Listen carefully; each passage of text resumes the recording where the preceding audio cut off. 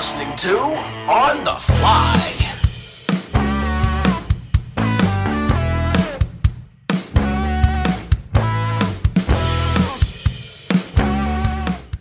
Oh, yeah. It is time. Macho Madness is here with the Redneck Macho Man. Yeah, what's up, guys? It is another episode of On The Fly. And tonight, you know what we really need right now? We need that Saturday night's main event music playing in the background while I'm doing the intro. Y'all remember that? And then me talking about how I'm going to kill Worden for liking Torpedo Girl. No,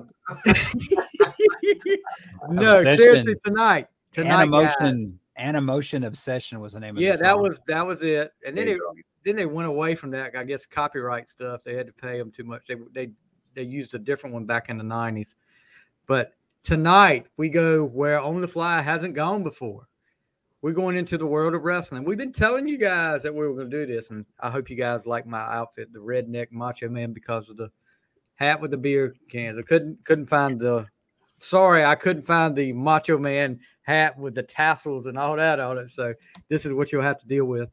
But tonight we do our top 10 wrestlers, and tonight we've got another partner in here, another fellow Loudcaster. And then, guys, if you don't know what the Loudcasters are, then you're missing out. Loudcasters are Shout Out Loudcast podcast, which we talk about a lot up here. It's a group on Facebook that we're all in, and that's how me and Worden got together he's my co-host now.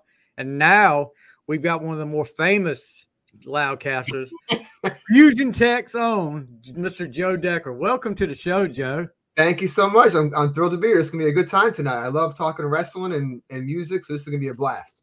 Awesome. Yeah, we've been talking to Joe for a while about coming on, and luckily me and Joe got to talking one night about wrestling. He was like, "Man, I am a big time old school wrestler," and I think I kind of corrupted Joe a little bit, telling him about a certain thing that happened at Starrcade '86, a wardrobe malfunction. To put it that way.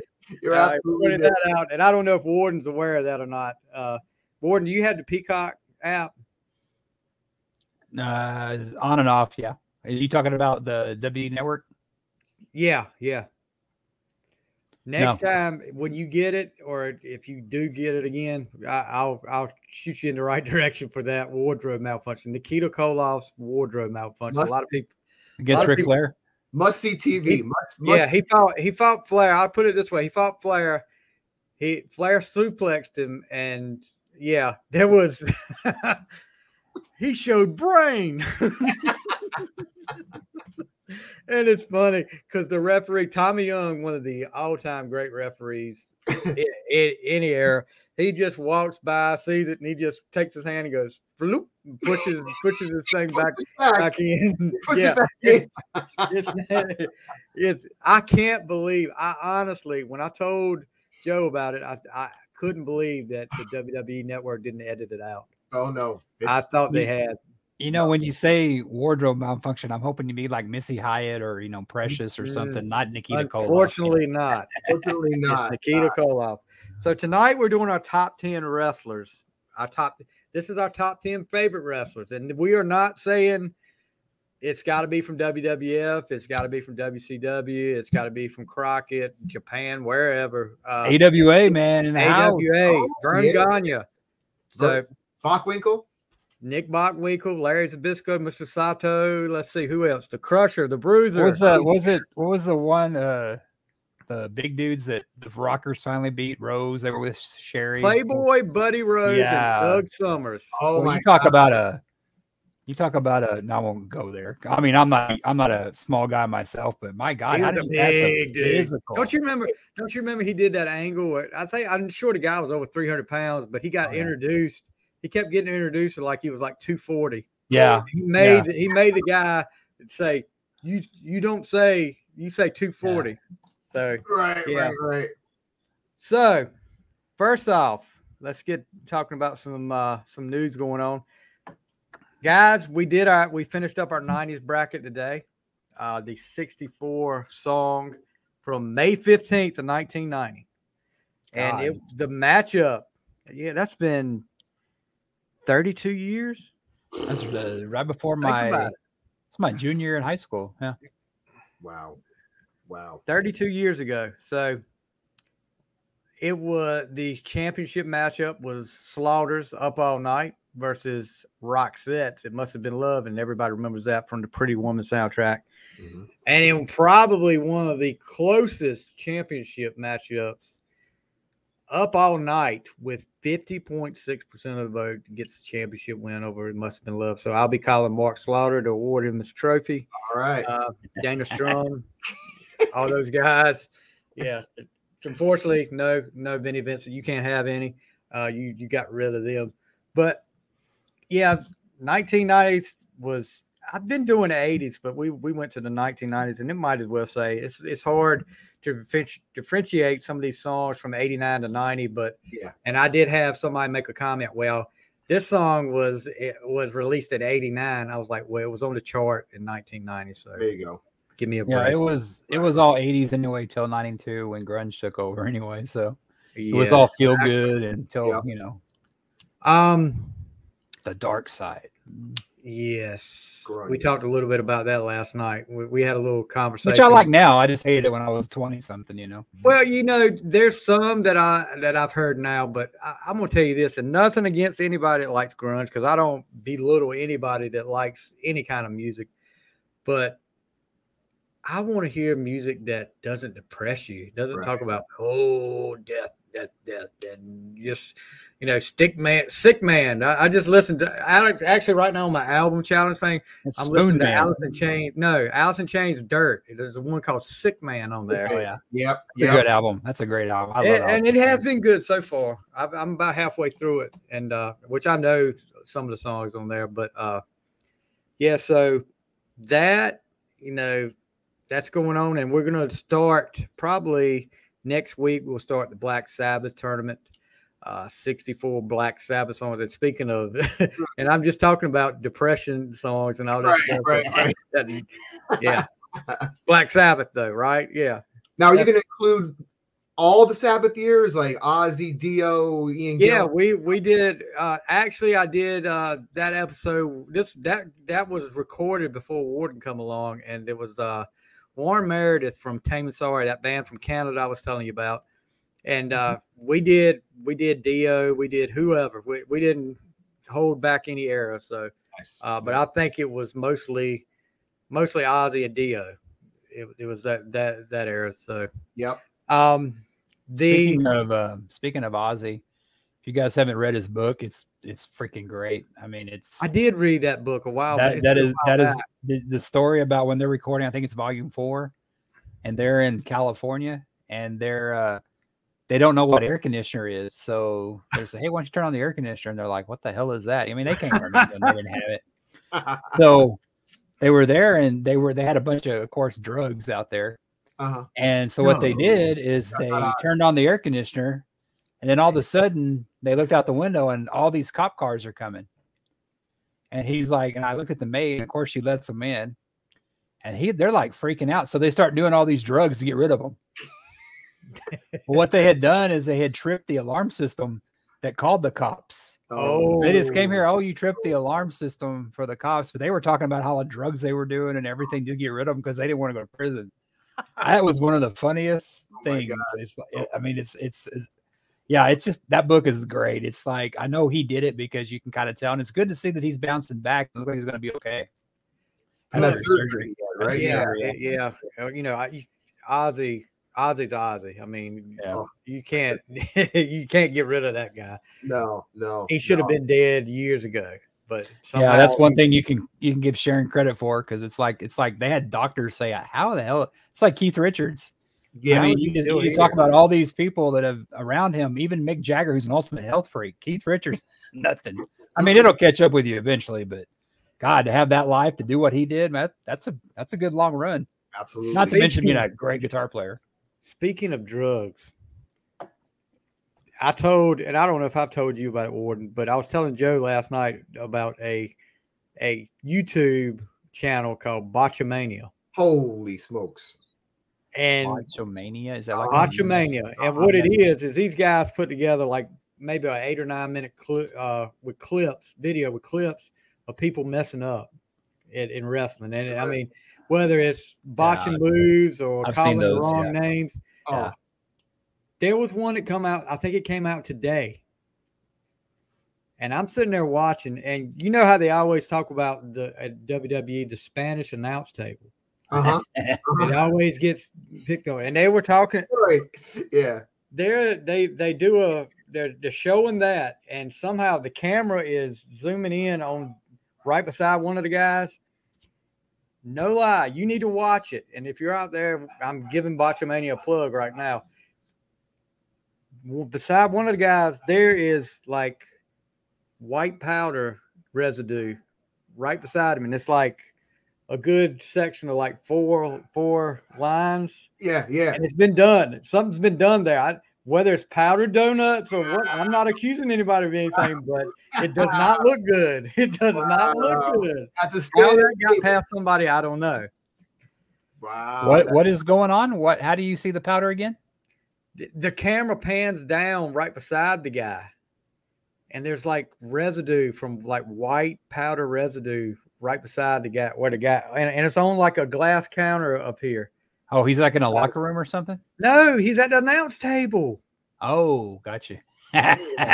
Goodness gracious. Maybe. Hey, man, you speaking of Spanish and Mexican wrestling, they got the luchadors. They got this one, you got to Google it. It's like this guy's fighting, and I think he's one of the guys that was in WCW there for a while when they had all those Mexican wrestlers. Oh, yeah. And this old dude is like hitting him like in the crowd. He reaches back and he coke hogs the old man. The old man like falls back. I mean, it ain't that stuff like Terry Gordy did, like in that World Class where he pushed that guy that you see the previous week walking the wrestlers out. So I'm gonna pull it up and share. Where's it at? The cocaine part, or yeah, was this wrestler's name Scarface, or I don't know what his name is. Say hello to my little friend. You're right. He's an announcer. Wasn't Tito Santana? Wasn't he one of the announcers there for a while? Arriba. No, I think it was that Hugo guy. They always talk about. I love it when it falls down and they're like on their back, like a turtle. They're right. Up and stuff. Would you believe Tito Santana is a teacher here in a school district by me? He teaches Spanish. Yeah, he was born in a town I used to live in, Mission, Texas, down in South Texas. Okay. I remember my dad would see him in the post office all the time during the heyday and stuff. Yeah, there's a hair salon. I think it's his wife's called Santana's down not too far, like 2 miles from I mean, he was always in shape, but I saw he was on something. Was it with Joey Casada? Yeah. TV? Boy, put on some, pounds, but I was like, wow. It's just weird to see him that way because he was always in shape, you know. He hit him with the Arriba too. Arriba. I forgot Tom Zink died. Yeah. You hear about a wrestler and there's been so many, then you go back and like, oh, he's dead. Because wasn't Tom Zink, was that Rick Martel? They were the Can-Am connection. Can-Am connection. And then didn't Rick Martel replace him before Martel went to the model and stuff, which is great. Left. Was that Tom Zink left like the height of their popularity, right? Yeah. Okay. And they rebranded them. Yeah, I remember that. And then Tito came along. Yeah. Where is that freaking thing at? Was that pre-Martel Garcia? Yeah. Okay. No, that was after. You talking about Gurria? Tony Gurria. Yeah, Tony Gurria. Oh, yeah, that's right. That's WWF. That was way after him. Okay. Yeah, that's WWF. That's, Yeah, he was. Tony Gurria. I remember that one, yeah. Oh, they were one of my first favorite tag teams, those two, when I was a kid. Man, you been watching it longer than I have. I discovered the Von Erichs living in Texas, of course. So okay, right. Yeah. Okay, I'm trying to find this right quick, and then I'm gonna share it on the screen. And I know I wasn't imagining things, by the way, so it wasn't a dream. Channel was messed up though. After you told me about it, I probably watched an hour of those things last night before bed.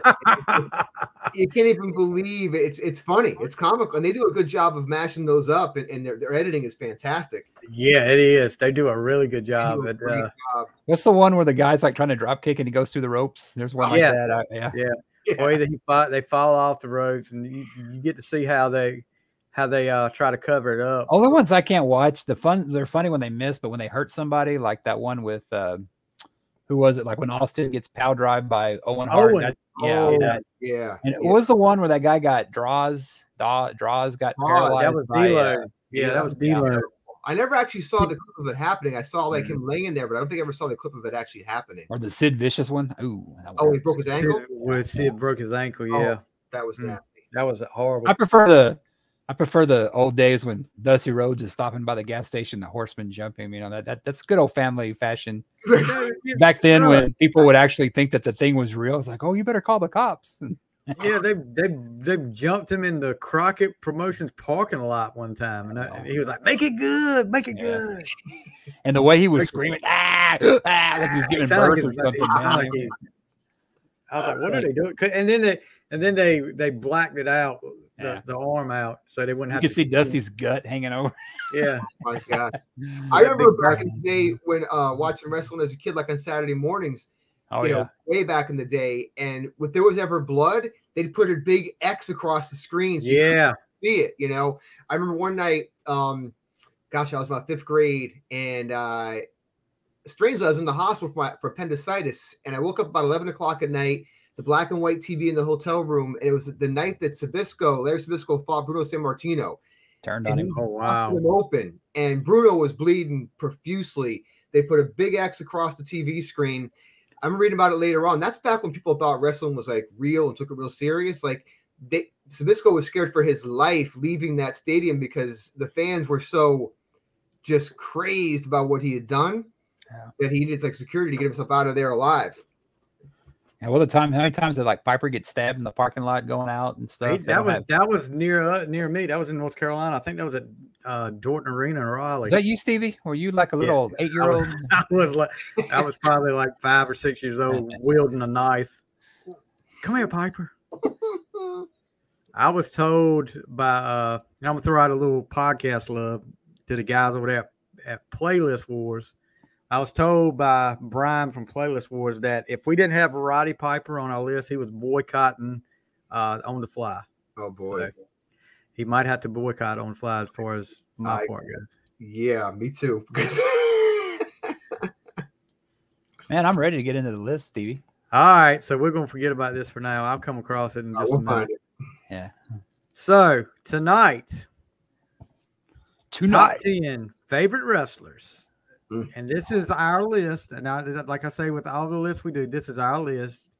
You can tell us we did wrong. That's fine. Like somebody always says, yeah, it's a good list, but it's wrong. It's still wrong. Right. Remember, Zeus says that all the time about everybody's list. Yeah, the only correct list is your own.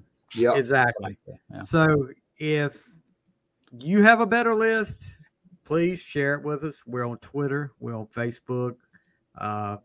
So any social media, email it to us. We'll give you the email address, and we'll share it up here and share your list. But are we gonna go from like 10 to 1 and like if like somebody's on somebody's list, we say, hey, that's my number thing, or are we just gonna do our own? Yeah, we'll cancel it out if somebody's like we do on the count, like the album reviews and stuff.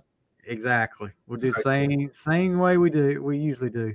Obviously, folks, you can see we're well together, and we've got our the agenda ahead. So we're meeting we do everything on the fly. We do everything on the fly. It's pretty good. Well, let's get it started. And since he is our guest, Mr. Decker will go first. All right. Well, strangely enough, you are wearing the costume of my number 10. Yes, there it is. Oh, yeah. Number 10, I have the Macho Man himself, Randy Savage. All right, Warden, you have him on your list? Yeah, he's my number 6, a little bit higher for me. I was always a heel fan. Mm-hmm. We'll get into when I talk about my number 10, how everything kind of changed. But when Savage went on the scene, he was perfect for WWE. He had the great moves. he had the chick that I remember when all the managers were coming out here scouting him. Yeah, yeah. And he brought Elizabeth out, and I remember my buddy going, "Oh, that's his wife." I'm like, "What? Really?" Yeah. Because and everything, and they were married before, but man, that girl was stunning, and it's just beautiful another one gone too soon. Gone too soon. That whole storyline, I love the storyline when like they were together. Then they broke up. Then Sherry Martel came in, and then when she came in to save him that time when they were beating him up, I got chills. That whole scene was just amazing. I love that, and like you said, it shame, just another one just gone way too soon. And then when you hear her story and read about her, it's like, wow, what a messed up. The things that go on behind the scenes that when you're a kid, you're oblivious to it all. You don't even know what's happening back there. And these guys are like larger than life. Then you hear the real story about what's happening. It's just it's crazy. I remember the big rumor back in the day was that Elizabeth was actually George the Animal's daughter. That was the big rumor I remember going around for a long time. But I remember with Macho Man that those bandanas he had would make Paul Stanley proud around that era. Oh yeah, there's pictures of me with the animal print, and it wasn't because of Kiss, it was because of Macho Man.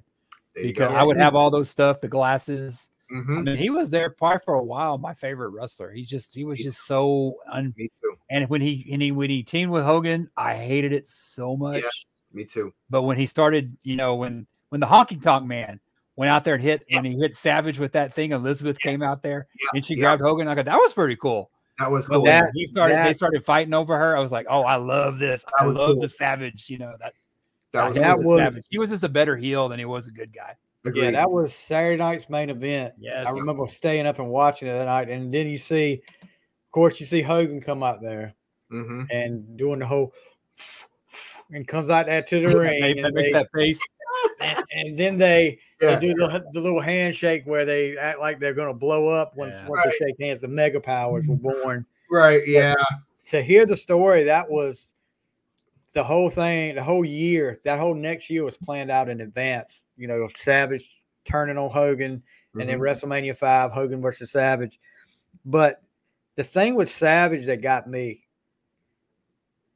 he didn't have to reinvent himself, but WWF at the time was ready to just put him doing commentary. They thought, Vince was like, well, you've lost a step. You don't. Then he gets to WCW, wins multiple world heavyweight championships there, stays, puts on a great program with DDP, makes DDP the high profile wrestler he was because of that program. But Savage could go. There was no doubt about it. Savage was tough for a guy. Savage wasn't the biggest dude. He was big, muscular, but he wasn't the biggest dude, and he could hang with any of those guys. Yeah. You saw how he pitching prospect for the St. Louis Cardinals. Do you know that he was wrestling while he was a member of the Cardinals, and he had to wrestle under a mask he called himself the Spider. And then it's kind of ironic that he's in the Spider-Man movie wrestling. God, he was jacked in that movie. Yeah, Buzzsaw. Oh my God, he was huge. He was. Buzzsaw is ready. I remember hearing about him dying, and it's like I was listening to Lanny, his brother, talk about he had finally he got back together with his high school sweetheart. It was just isn't that just life? Once you get everything figured out, it's Yeah. Is he on your list? Is he on your list, Stevie? On your list, Steve? Yeah, he's number 7 on my list. Okay. But he, like I told Joe last night, my number 1's pretty set, but 2 through 9 could flip flop anyway. My number 10 is pretty set, but mine's like that too. You would ask me a couple of years ago, I was dead set on 1, but in recent years things have changed. Yeah. So who's your number 10, Warden? My number 10 is where it all started for me. Ooh. I had no idea who the hell these guys were. I remember seeing Hulk Hogan in Rocky 3, when he fought Thunder Hips, Lips, whatever. Thunder Lips, not hips. That's not Hogan's not in my top 10. So. But he was my favorite out of the brothers. They did everything from car commercials to Pizza Inn commercials down here in Texas. There was nothing bigger in the 80s in Texas than the Von Erichs. Oh. Kerry was always the one that chicks dug, and Mike. I always liked Kevin because Kevin was a brawler. and he was my number 10. He was my favorite Von Erich because they had this thing up in Dallas. My grandmother lived in Dallas, and they had like a local 2-hour every Saturday night, a local 2-hour world-class show on local act. And I would just fly up here because I had flying privileges back then when my mom worked for Southwest. I'd come up and just watch that. But the Von Erichs were huge in Dallas. Yeah. And it was just like, he was my favorite. And I love the storyline he did with Chris Adams and Gary Hart. When Chris Adams brought in Gary Hart, I don't know if you guys are familiar with this. Oh yeah. And Chris Adams super kicked and turned against the Von Erichs, and then he joined up with Gino Hernandez. That was some of the best. I mean, World Class was great until they left the NWA. When they tried to stand on their own and they quit, they lost Flair as the title holder, and they tried to do all that stuff. They totally went to hell. But man, there was nothing better. Like the Von Erichs I was always a Kevin Von Erich fan, and sadly, he's the only one still alive today. I remember, of course, I didn't have cable. We were in our small town. We had 3 channels. Yeah. But the only way I had any when I got into wrestling, I was in like big time. And every time we go to the grocery store, the pharmacy or whatever, I was picking up wrestling magazines and reading about the Von Erichs. And 3 months behind. Yeah, we were way behind, but that was the way we kept up with all the other stuff around. And then I finally got to see a little bit. I think the first time I remember seeing, I think it was Kerry when he did the unification match with Lawler, the AWA and it was still World Class then, wasn't it? Yeah, that's way after they left the NWA. They had a falling out. They did the unification match with Lawler. That's the first time I remember. And then Kerry, because Kevin and them never really came to WWE or anything like that. They stuck with World Class. But Kerry, when he came to WWF as Texas Tornado, they gave him his big moment when he beat Mr. Perfect for the Intercontinental, and then they kind of just moved him back. And I think Kerry had demons. Kerry had a lot of demons. And that motorcycle wreck, whether that had a lot to do with it or not, he had a prosthetic leg that came off. You remember hearing about that came off in a match? In the shower, yeah. He'd shower with the boot on or something like that because people wouldn't know. Yeah. He had demons way before that because that's why they put the belt on him for like only 2 weeks. Yeah. Because he was no showing events. That's according to Ric Flair's book. Wow. Yeah. And that he just Wow. He actually called Kevin, if you watch that World Class thing, saying that he was going to kill himself. Oh boy. And he had like Lacey and his wife. He had a young child and everything. And I think he just got busted for forging prescriptions or something like that. Yeah, he did. There's different stories about him, but yeah, man, it's sad that, sad. And I think it's sad that Kevin never really went to like even the AWA or I think Kevin would have been great in Mid-South or, something like that. But I mean, they didn't need to back then because Daddy ran the promotion. Yeah. But even when they did the whole working with the AWA and stuff like that, you never really saw him show up there. It was always Kerry. But I honestly think out of all of them, he was the best out of all of them, next to David. Is there David about them? Huh? Is there a Dark Side episode about the Von Erich family? Dark Side of the Ring. Yeah. There's a documentary. I think it's on Peacock about World Class. WWE.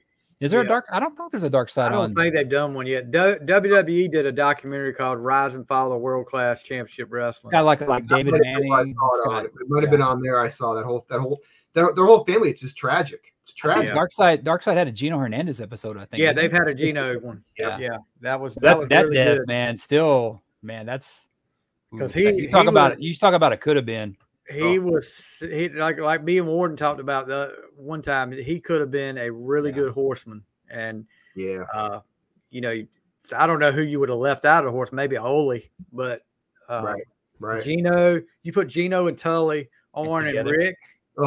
Oh man, forget about Tully and Gino wrestled down here, and Tully's dad. They were a tag team, Southwest Championship Wrestling. It's so funny they talk about Southwest Championship Wrestling and.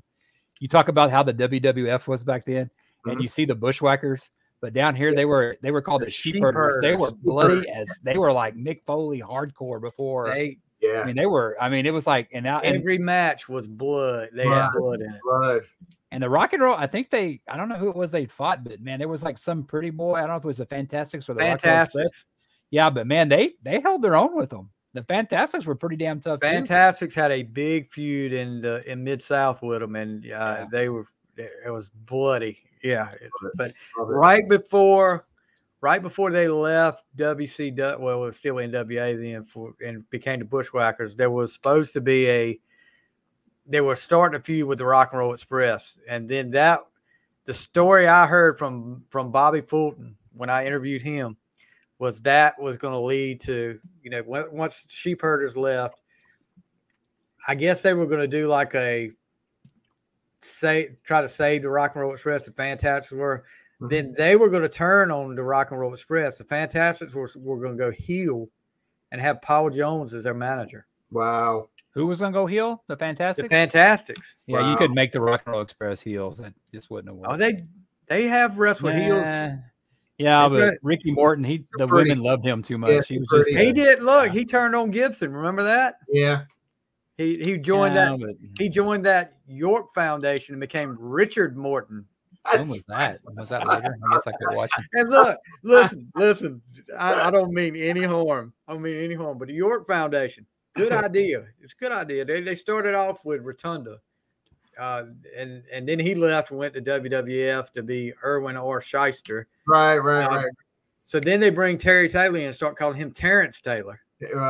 So they start building the stable. Richard Morton comes next. Right. Okay, that's okay, but when you're talking about this computerized foundation and all this, you bring freaking Tommy Rich into the freaking York Foundation as Thomas Rich, one of the biggest rednecks you'll ever seen out there, and he's a computerized man there now. Was this WCW? Was this WCW or what? Yeah, they had a girl. The girl was in there. She called herself Alexandra York. Well, it was Terry Runnels. Oh wow! Yeah, okay. Terry Runnels was Alexandra York, and that was about the time she was just getting ready to get married to Dustin Rhodes. Okay, but yeah, so yeah, it was. So was Kevin Von Erich on y'all's list? No, I didn't have him on my list. No, I did not either. Well, y'all wrong. Just kidding. I know. My number 10 spent some time down in World Class Championship Wrestling. He had several different names down in World Class Championship Wrestling. He spent some time in WCW. Of course, WCW, like a lot of these guys, didn't know how to use him. Shockmaster. The Shockmaster. That's actually Tugboat, right? Yeah, he was Big Bubba down here in Southwest. Yeah. Yeah. So this guy ends up showing up at Survivor Series 1990, makes his debut, and the rest is history. I'm talking about, you can call him the Master of Pain. You can call him Texas Red. You can call him Mean Mark Callis, but everybody knows him as The Undertaker. Oh, nice. Wow. Nice. Okay. I mean, what can you say about this guy? He had that undefeated streak at WrestleMania, which, and I was telling Joe about Mick Foley's podcast. It's great, by the way. I mean, if you guys like listening to wrestling podcast, Foley is pod.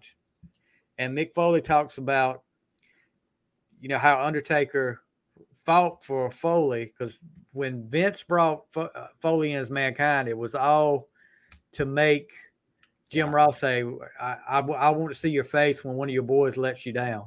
He didn't believe him. And then Undertaker said, put him with me. And the rest was like history.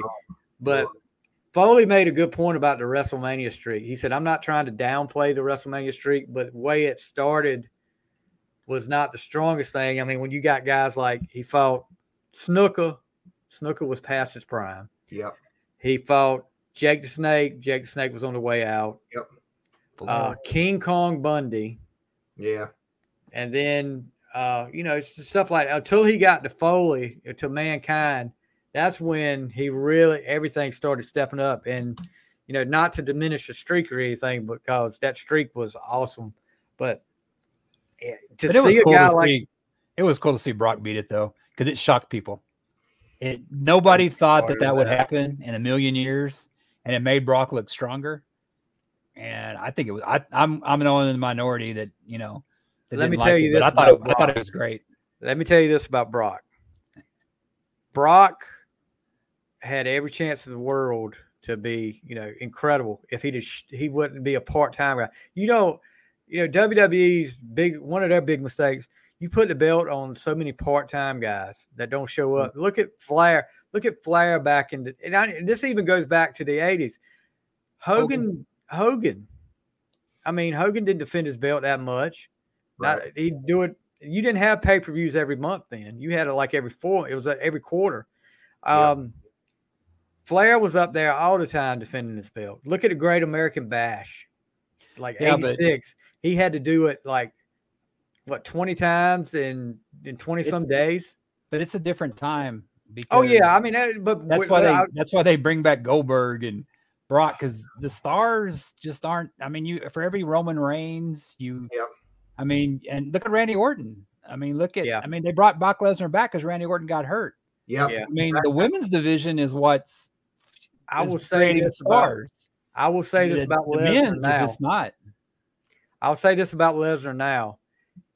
I was shocked how much I enjoyed him as a babyface this last time. His new character. He was funny. Yeah. He reinvented himself. I never thought he could do it on his own without having somebody there to talk for him.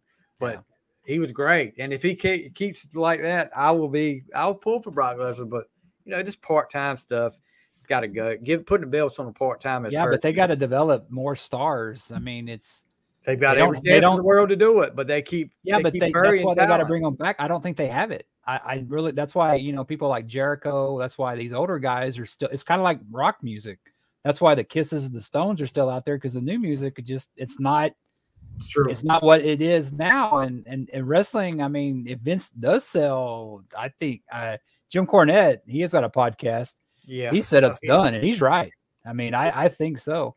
But the WWE, to get off the subject, their best part of them is their women's division, because you have like that girl with the hair or whatever. I mean, those are cool to watch. Bianca. Yeah. I mean, those are superstars, not the men though. They're fun though, but a lot of those matches look like that Botchamania. You can see them making mistakes all over the place, and it's almost like embarrassing sometimes. Like I was watching Maybe I'm not paying attention to the match and just. Well, that's true. You're distracted. Okay, I admit you got me on that one. You're right. But I agree with you. We were talking about this last night, Steve and I, a little bit. Like I still enjoy it, but it isn't like it's like your analogy was perfect. That's why we like Kiss and the Rolling Stones, because there's nothing out there today that's like as good or as relevant. And to watch it, I watched Raw the other night. I have to watch it on Hulu after, because I can't stand watching it live, because it's 3 matches and an hour and a half of just ridiculous banter. The characters aren't good, the storylines aren't good. It's just like. And once in a while, you get a good match. Once in a great while. And like you said, these pay-per-views are all the time now. It used to be like you look forward to WrestleMania once a year, Starrcade once a year. Now it's like once a month. You got this Money in the Bank thing coming on now, the Hell in the Cell, which was terrible this year. It's just not what it was. But I'm with you. I had Undertaker down as my number 4. Because he was. Well, I loved his character when he came in.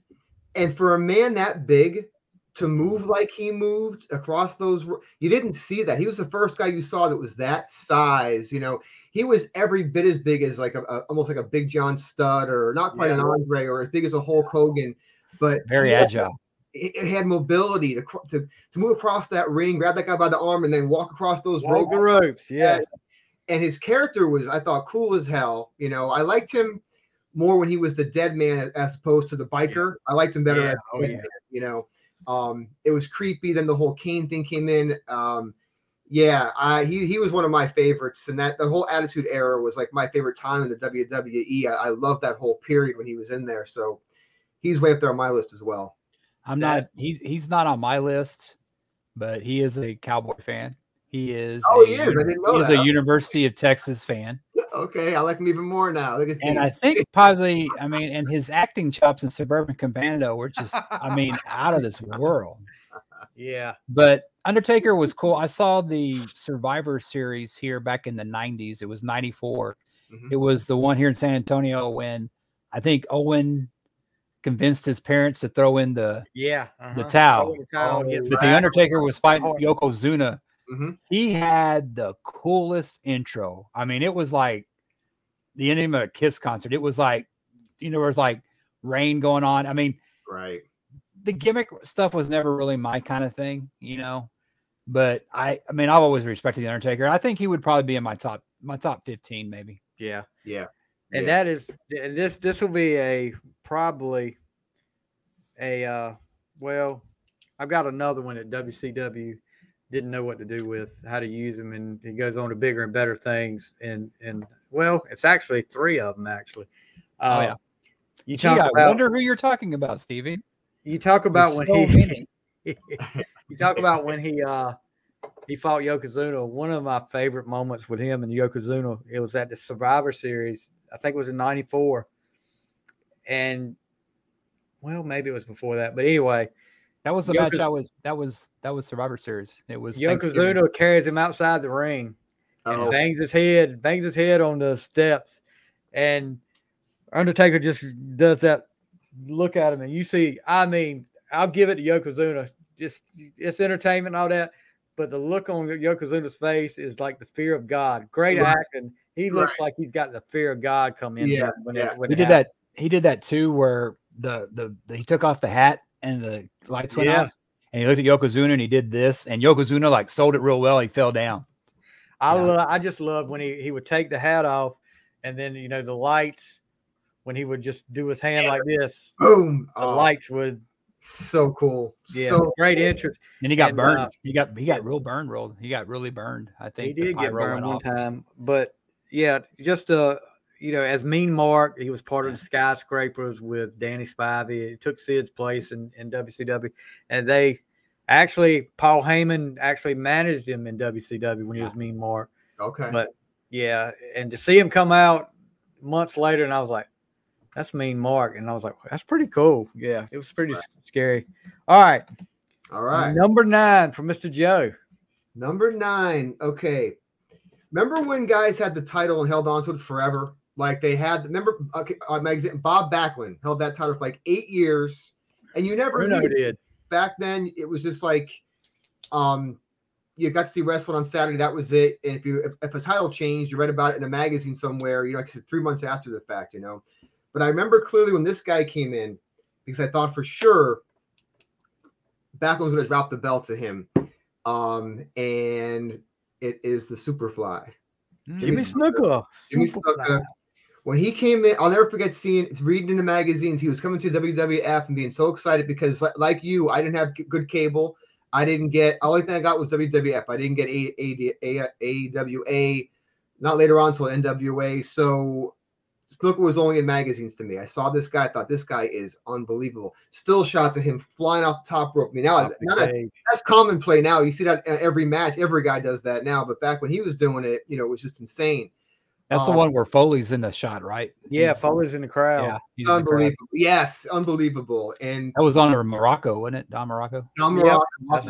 Off Madison Square Garden, off the top of that cage, And I liked Snuka way better as a heel with Captain Lou as his manager.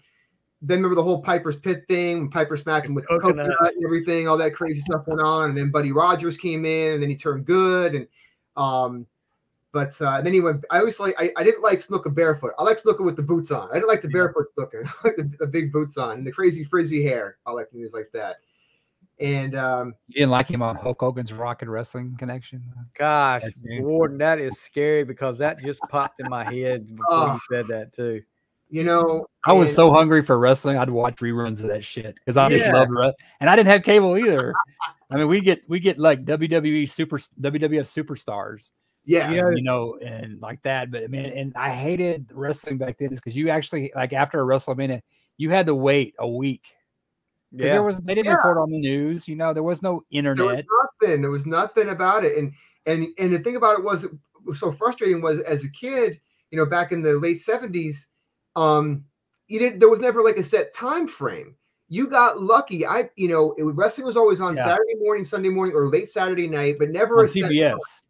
So I'd be going through channels trying to find it, and I come across it usually by accident, usually by accident. And the matches were terrible. I mean, they were the worst. But yeah. But anyway, with Snuka, he was my guy. Then you hear about that whole story with him later on with that thing in Allentown with that girl, and then watching the Dark Side episode. And I actually met him, gosh, at an autograph signing.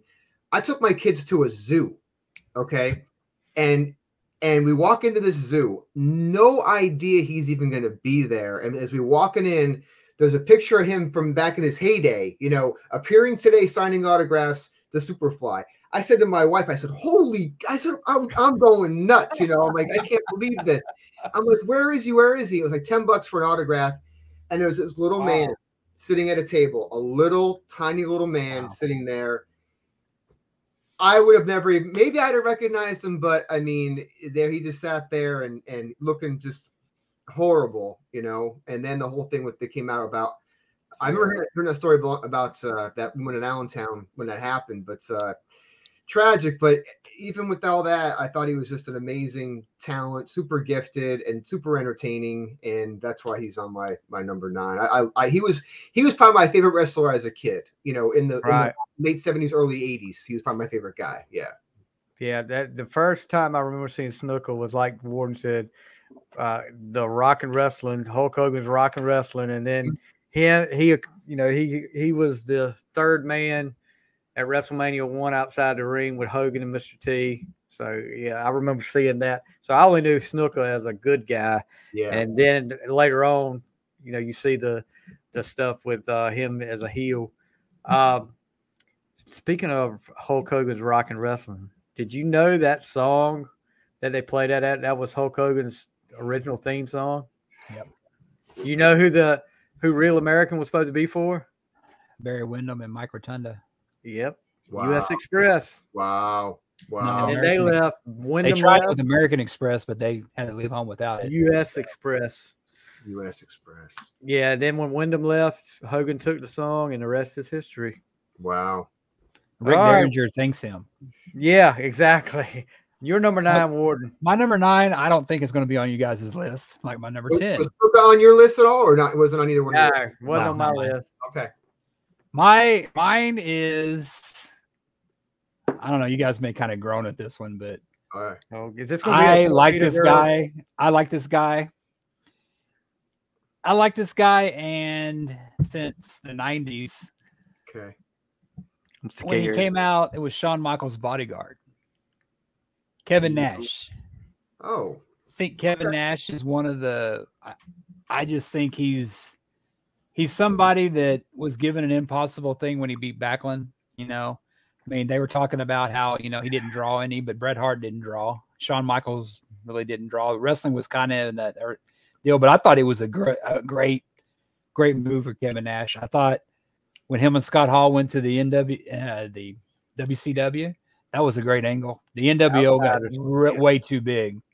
But I kind of went between this one and Kevin Nash and Scott Hall because I went between these two to put in my top 10. But Kevin Nash was always my dude. I like the guy.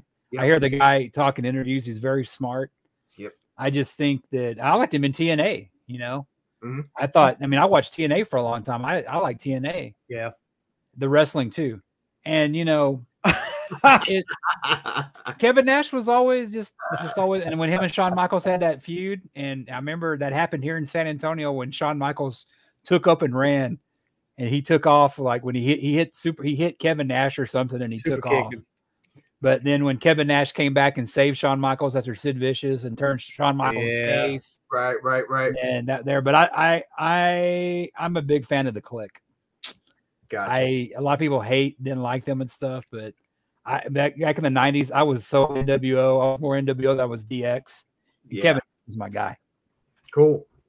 Oh, Nash didn't make my list, but I knew it. But I like he was. Just like you said, when Vince saw him as the next Hulk Hogan. That's why he had him beat Backlund in like 10 seconds? 5. Yeah, something like that, 5, 10. So he wanted that to be the next Hulk Hogan. And Nobody has been able to do that. No. They wanted Warrior to be the next Hulk Hogan. Yeah, He couldn't do it. Luger, yeah. So yeah, Vince saw dollar signs, and it wasn't fair to Kevin Nash. But Nash did a good job as Diesel with the belt. Oh, I thought so too. Yep. I thought that match. My favorite ever anything that Nash did was with the Outsiders with him and Scott Hall. I mean, they off to the table. That was great. Amazing. No pun intended. They clicked. No pun intended. But yeah, they were funny. Yep. They were good heels because they were funny, but they were deadly too. I mean, they were. It was just awesome. But Nash did not make my list. My number 9. This is a guy that I would say WCW didn't know how to use him. And he goes on to bigger and better things with WWE. I mean, he was the first undisputed world heavyweight champion. And I'm talking about the one and only Ayatollah of rock and roller, Raw is Jericho. I'm talking about Chris Jericho. I mean, what can you say about this guy? When he turned heel in WCW, it was the best move he's ever made. I liked him when he was a babyface. When he first come in, this guy comes in from ECW, Lionheart, Chris Jericho. Mm-hmm. And, I like the way he wrestled and he had a good look. Well, then when he turned heel, I just remember one night watching Nitro, and he was having a feud with Dean Malenko, man of 1,000 holds. Yeah. And Jericho gets out there with a list after his match. And back then with that computer paper that was like, it just fed off of it. It wasn't like you just put it in there. It was feeding. He was reading off a list of his holds. They went to commercial. They came back. He was still in the ring reading his holds. Number 998. But, and the things he did in WCW with Mysterio, with what was it, Juventud Guerrero, when he took his mask off, and it had that. Remember the bodyguard he had, Ralphus? Oh yeah. But then the night he debuts in WWE, and him and Rock go at it back and forth. That was classic. And some of the things he said to Stephanie McMahon over the years. Oh. You would not be able to get away with it this day and time. Yeah. And he keeps right on going. I mean, he keeps right on going. Then this is how versatile he was. And later on the round, he'd be on her side. Yeah. Defending her. Yeah. Jericho made my number 4. He's my number 4 guy. Yeah. I knew of Jericho in WCW, but when I really got to know him is when he used to write for Metal Edge magazine. Oh, okay. And he wrote a story about it. This is like around 96 when a band we know very well got back together, and he was talking about how disappointed he was that the Kulik singer era is over. And I was like, finally, somebody along. I think me and him were probably the only two that weren't happy about the reunion tour. Did I go? Yes. But it was the end of Kiss. It was. As far as trying to make new music. They became a nostalgia act. You can love the reunion tour. It was great. Yep. But he said it. He goes, seeing them with the 80s and 90s, you kind of look at the originals and you didn't grow up in that era. You kind of take a step back and go, wow, they're not as good as Eric's, in your opinion, Sure. I was with him and I was like, I like this guy. And I think after that, he became because I was like, finally, somebody agrees with me that, of course, like I said, I still went to the reunion shows. Yeah. Oh, yeah. Well, like that, but Jericho, Getting off the subject a little bit, it wasn't that. I was just excited to see him back in makeup and the original 4 together. But honestly, one of my favorite, close to my favorite, I'll always favor the originals, but close to my favorite was Kulik and Eric Carr. When they came, I mean, absolutely. Right now, I would love to see off the soundboard with that, Hot and Shade tour. Waiting for that thing, it won't happen. It won't happen. The whole thing with the. How do you know that, Stevie?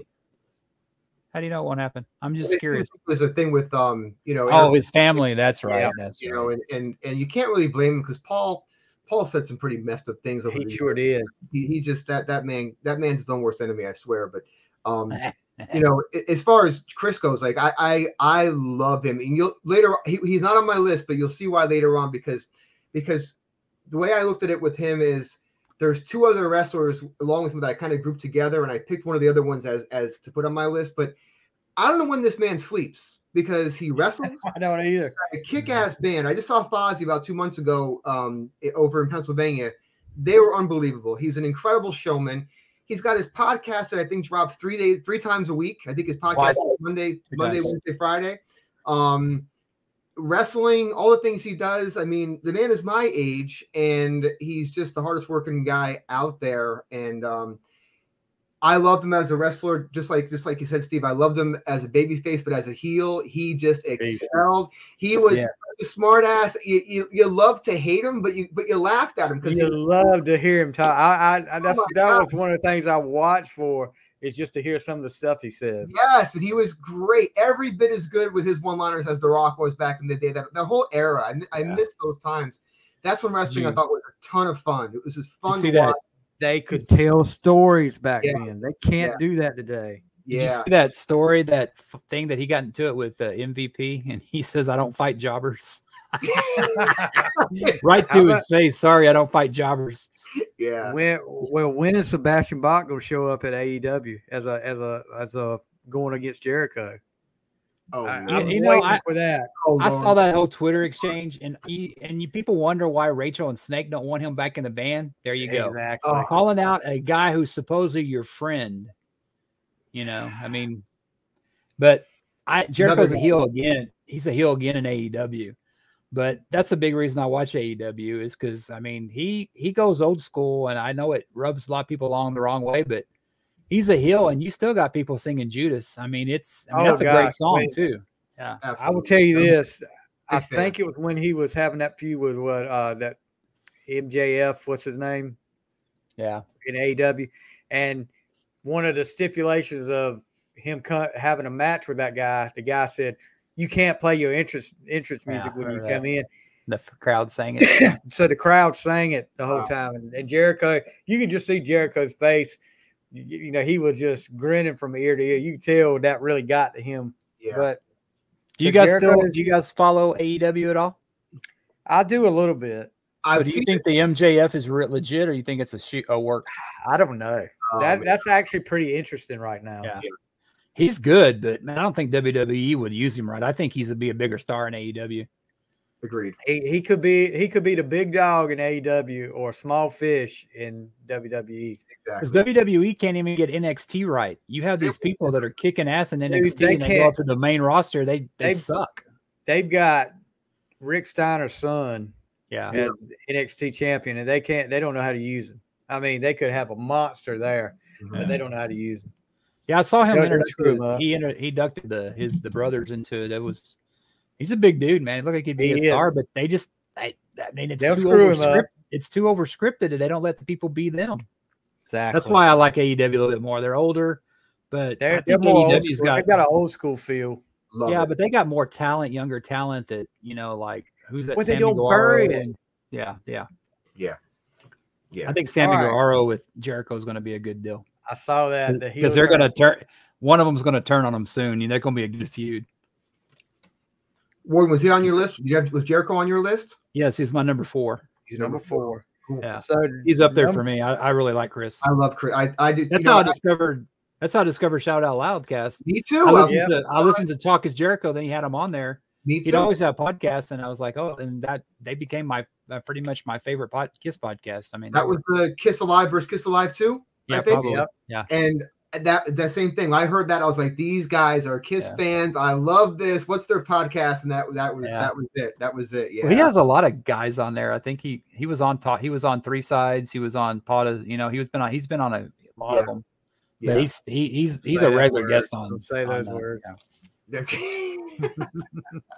I just pointing out the obvious, sir. I'm kind of rethinking my. You'll see when I get there. But okay. Number 8 for you. Number 8. Okay, so while I only had 3 cable channels, one of my best friends back then, whose family had a bit more money than my family had all the channels, and that's when I discovered the NWA because he had the station. I guess it was TBS back then that was on. So now all of a sudden I'm seeing all these other wrestlers that I'd only seen in magazines before. remember they used to record in that little like TV studio. There was like maybe 3 rings of people around the ring. There was like nobody there or anything. Yeah. It was great. You talk about NWA, right? Yeah, NWA. Yeah. With Gordon Soley and I was like, this is way better than WWF, and I loved it. One of the first guys I fell in love with was Arn Anderson. Oh, I just thought he was phenomenal. The Four Horsemen, he was my favorite one at the time. Of course, he was, the tag team, but I just thought that guy was such a technician. I loved his banter. I loved everything about him. I thought he's an amazing wrestler. And even now to hear him, I think I heard him on Chris's show not too long ago, to hear his old stories. I mean, it's just to hear about the way these guys traveled together and just the madness that went on back in the day.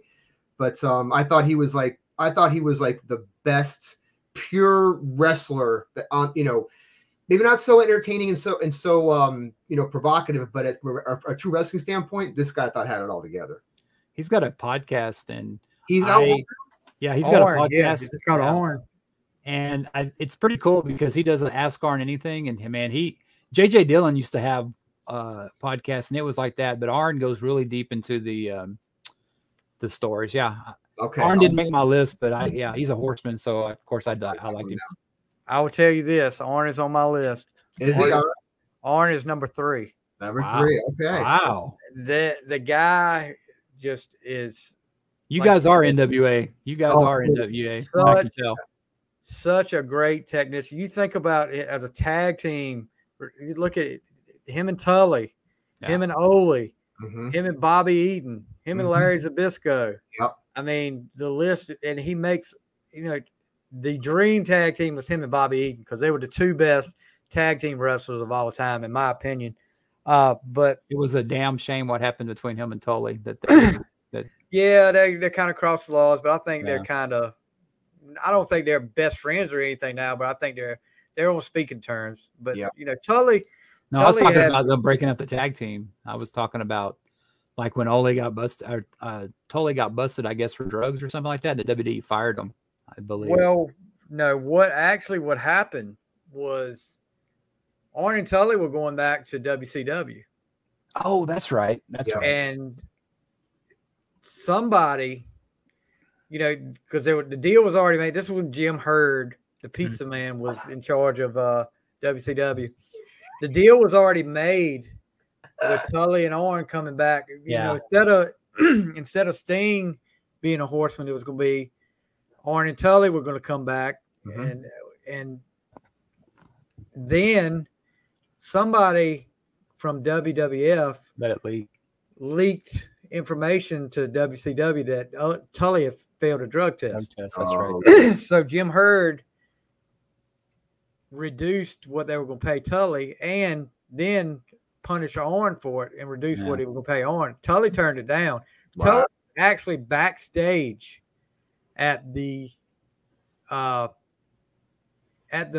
of Champions where they turned on Sting and ended up. That was in Corpus Christi, Texas. Yes, I remember that. Okay. But Arn had bad feelings for him ever since then. That's when we got the Paul Roma era, right? Oh God, that was one. And they were World Tag Team Champions. That was another one that Arn was with. But one of my favorite, Arn had so many great promos, and Arn is the one that came up with the 4 Horsemen. Right. He was talking about we're like the 4 Horsemen of the Apocalypse. Tony Schiavone said after it was over, Tony Schiavone said you should do something with that name. But one of my favorite promos that Arn Anderson ever did, he started it off. He said, Tony Schiavone, I'm not one to toot my own horn, but toot. I remember that. That's great. He's so great on the microphone. And if you haven't listened to his podcast, Joe, he does a great job on his podcast. I got him now. I got Mick Foley's now. I mean, I got podcast. I got podcast fever. Okay. It's a shame. I'm sorry. Arn actually, Arn is actually one of the few guys that got a clean pin over Hulk Hogan. I don't know if you remember that on Nitro. He pinned Hulk Hogan, and that was he says that's one of his greatest moments. But then you guys remember the feud he had with Flair? Yeah. That was weird. I was like freaking weirded out with that, and luckily that didn't last long. But I didn't like that angle. I didn't like those two being at odds like that. Yeah, I didn't like and of course, Flair does his usual thing, turns on Sting, and the Horseman, new version of the Horseman, that was with Pillman, but Pillman and Benoit. Yeah, but yeah, Orange is just great all around. The spine buster, one of the prettiest spine busters. He did a spine buster after he retired. WrestleMania 18, I believe, Flair versus The Undertaker. And Flair and Orange comes out to the ring, and you don't see him. I mean, you don't see. He comes out of nowhere, and all of a sudden, he does one of the best spine busters I've ever seen on Undertaker. Nice. And yeah, so Orange is definitely one of my favorites of all time. Cool. You see him and you see his son, and you can definitely tell that's his son. His son's in AEW. Yeah, definitely. Arn Anderson, my favorite, I guess, part of there is when the kind of the had to be the late 80s is when the Horseman had Luger in it, and Arn started the feud, was talking, well, we all were victorious last night except one of them. I think it's when Dusty beat him. That was after Starrcade 87. Yeah, Dusty beat him Luger for the U.S. title. They had all the gold then, and I knew that was setting that up where they were going to expel Luger. You could tell the way they were talking. I was like, well, Luger's getting Arn, man, just telling that story, and I just remember they're going to turn, Luger's going to turn, or they're going to turn him babyface, because Luger was too pretty to be a bad guy. Luger was back then. Yeah. House. All right, Worden. Number 8. Number 8. This isn't so much the WWF run. This is probably his Mid-South run when I really became a fan. Of course, I like the WWF run. But this guy was on Dark Side of the Ring, featured guest. But he teamed with a guy named Lord Humongous in Mid-South. Jake the Snake. Roberts. Okay. And like I said, not so much his WWE run, but I liked his WWE run, F run. I liked that he came out with Alice Cooper at WrestleMania. That was pretty cool. Yeah, that was cool. I love the fact that he put the snake on Andre. That was cool. Yep. I liked that when he did the Cobra with Savage. Yep. Jake the Snake was just somebody that should have been champion, and the Ultimate Warrior screwed him. Because I think that had something where they were going to put the title on Jake or something like that, and Vince said, "You have the worst luck." I don't know if it was Hogan that they were going to do it to, and they went with the Warrior. Something happened. Stevie probably knows. But Jake the Snake, when they say people that should have been a world champion, Jake should have been. Especially like when he was kind of good, bad.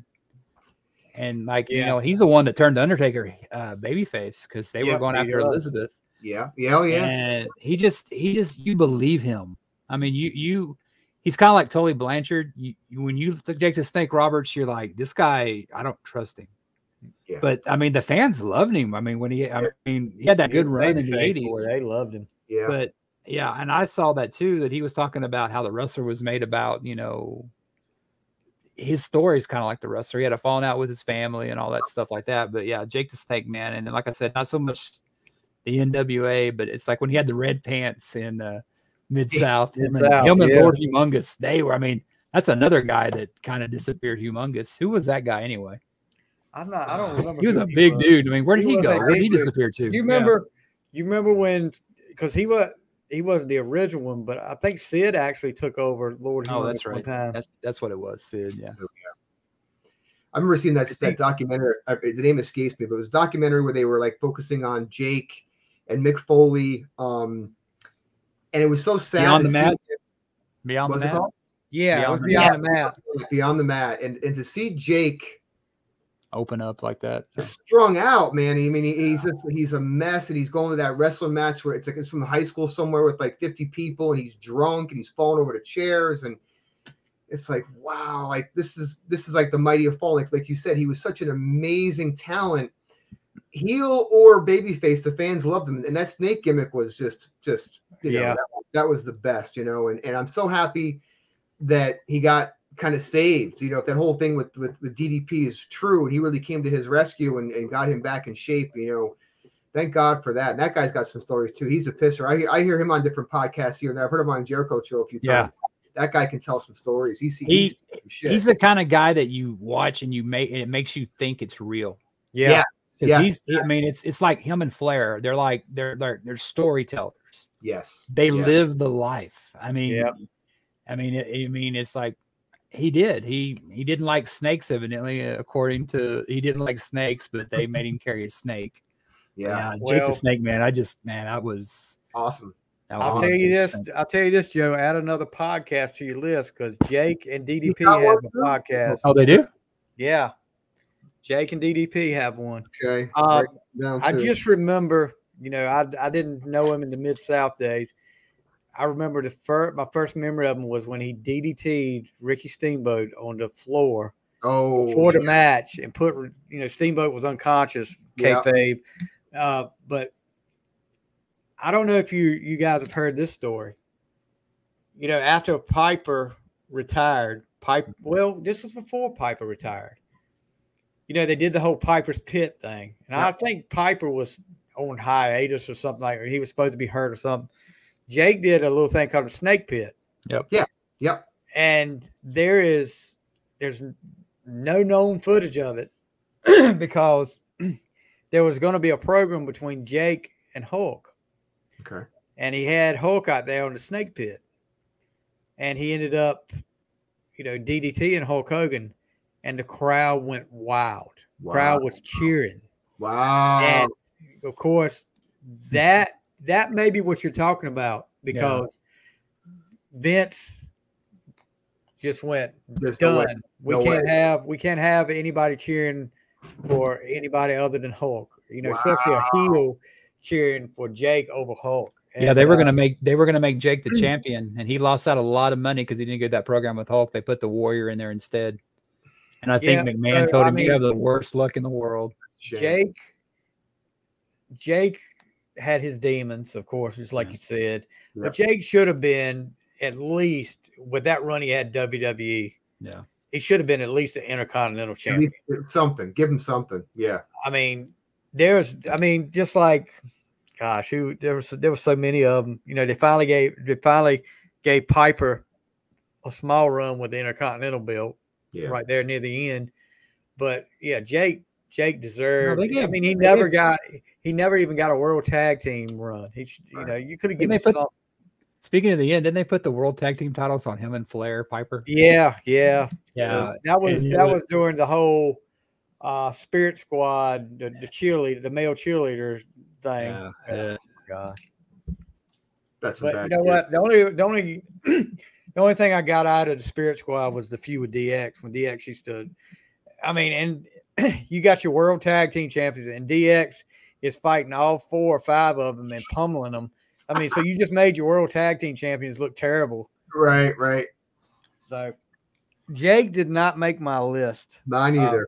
So that's my first 3 are not in any of y'all's list. Yeah, that's interesting. List for the best mullet going ever though. He had the mullet. Yes. You remember his wife that was on there with the whole Rick Rude thing, Cheryl? Yeah. Oh yeah. She was smoking. She was. Good for him. So my number 8 is the man of the hour, too sweet to be sour. Wine and dine with kings and queens and 8 Franks and beans. I'm talking about the American Dream, Dusty Rhodes. All right. You look at this guy, and I remember the first time I saw him out there talking, and he's talking so loud, screaming so loud that whenever he takes a breath, he sounds like just like he's out of breath. But then you see that, and I'm like, this guy can't have any athletic ability at all. Just looking at him, right? That Joker could flat out wrestle though, and he had the charisma. He had it all, and he could. It didn't hurt that he could book himself in all the main events too. Right. But just like we talked earlier, he had the big feud with the Horsemen. That was him and Flair. I always went back and forth. Always, yeah. You could say what I didn't understand, and I at the time I understand it better now. That whole Great American Bash of '86, where Flair fought somebody pretty much different every night, and Dusty, and there was some of them that got multiple shots, but Flair was in the middle of this big program with Ricky Morton. And of course, they're not going to put the belt on Morton at the time because they say he's too small. But I always thought it was funny how Flair, Dusty was in the middle of that big feud with Tully, and he had the big feud with Big Bubba, over what the Midnight Express did to Baby Doll, and all of a sudden he comes out with the World Heavyweight Championship, and they always only kept it on him for like 2 weeks. I mean, it was like, all right, we're gonna put it on for 2 weeks. That's it.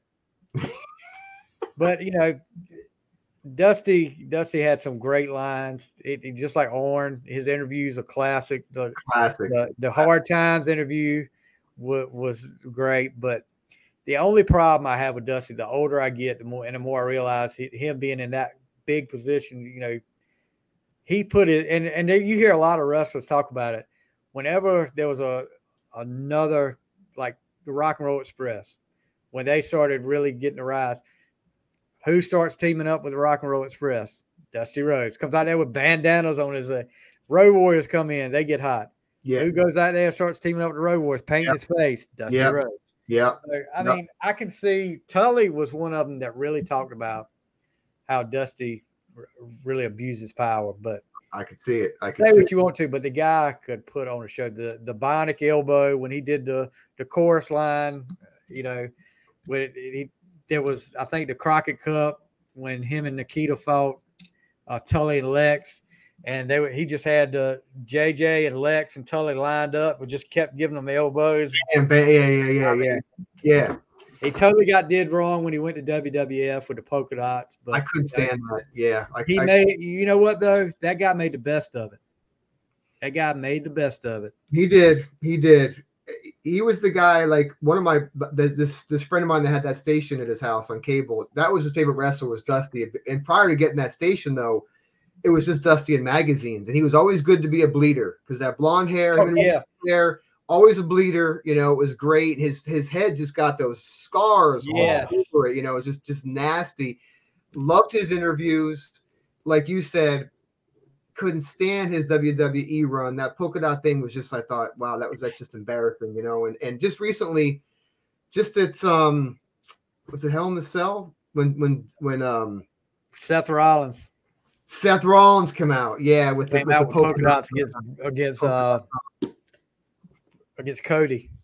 It was against Cody with his I guess tribute to Dusty or whatever, they made it look like, and it probably was in a way trying to get to Cody, but Seth Rollins Dusty Rhodes he was Seth Rollins' trainer. He was his teacher. Yeah. He taught Seth a lot. So it kind of was a tribute, but they made it look like he was poking fun at Dusty.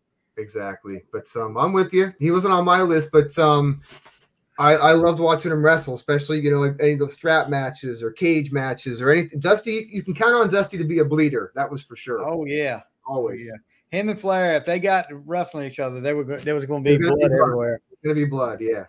I wasn't a big Dusty Rhodes fan growing up. He was a good guy. I was a horseman, even though he's from Austin, Texas. Yeah. And I have a couple of my Aggie buddies sent something on there, him on an A&M shirt, so I like him even less. So now Dusty was good. I mean, I think what the WWF did to him was criminal. Yeah, it was a pretty catchy theme song though. But I think I loved Goldust when Goldust with his heights. Him and Booker T were hilarious. Yeah, I'm glad Cody's back. I think Cody's awesome. I like Cody a lot too. And I just, you hear Flair talk about him. You hear all the wrestlers talk about him. He died a few years ago in 2015. And you just heard people the pouring outcome. I mean, he had his faults. We all do, but man, more good than bad. Yeah. But he made, those guys that are talking about him too, he made them guys a lot of money because Crockett was white hot back during that time when 86 were white hot. Absolutely. Number 7. 7 for Joe. Number 7. Okay. So this guy, my favorite time in the WWE was definitely that whole Attitude Era. I loved that era. Probably my favorite time of wrestling. And I think this guy I think it was him that really ushered it in and really define that era for what it was, and that's the Rattlesnake, Steve Austin. Steve Austin. Not the best wrestler in the world, but man, that guy could cut a promo.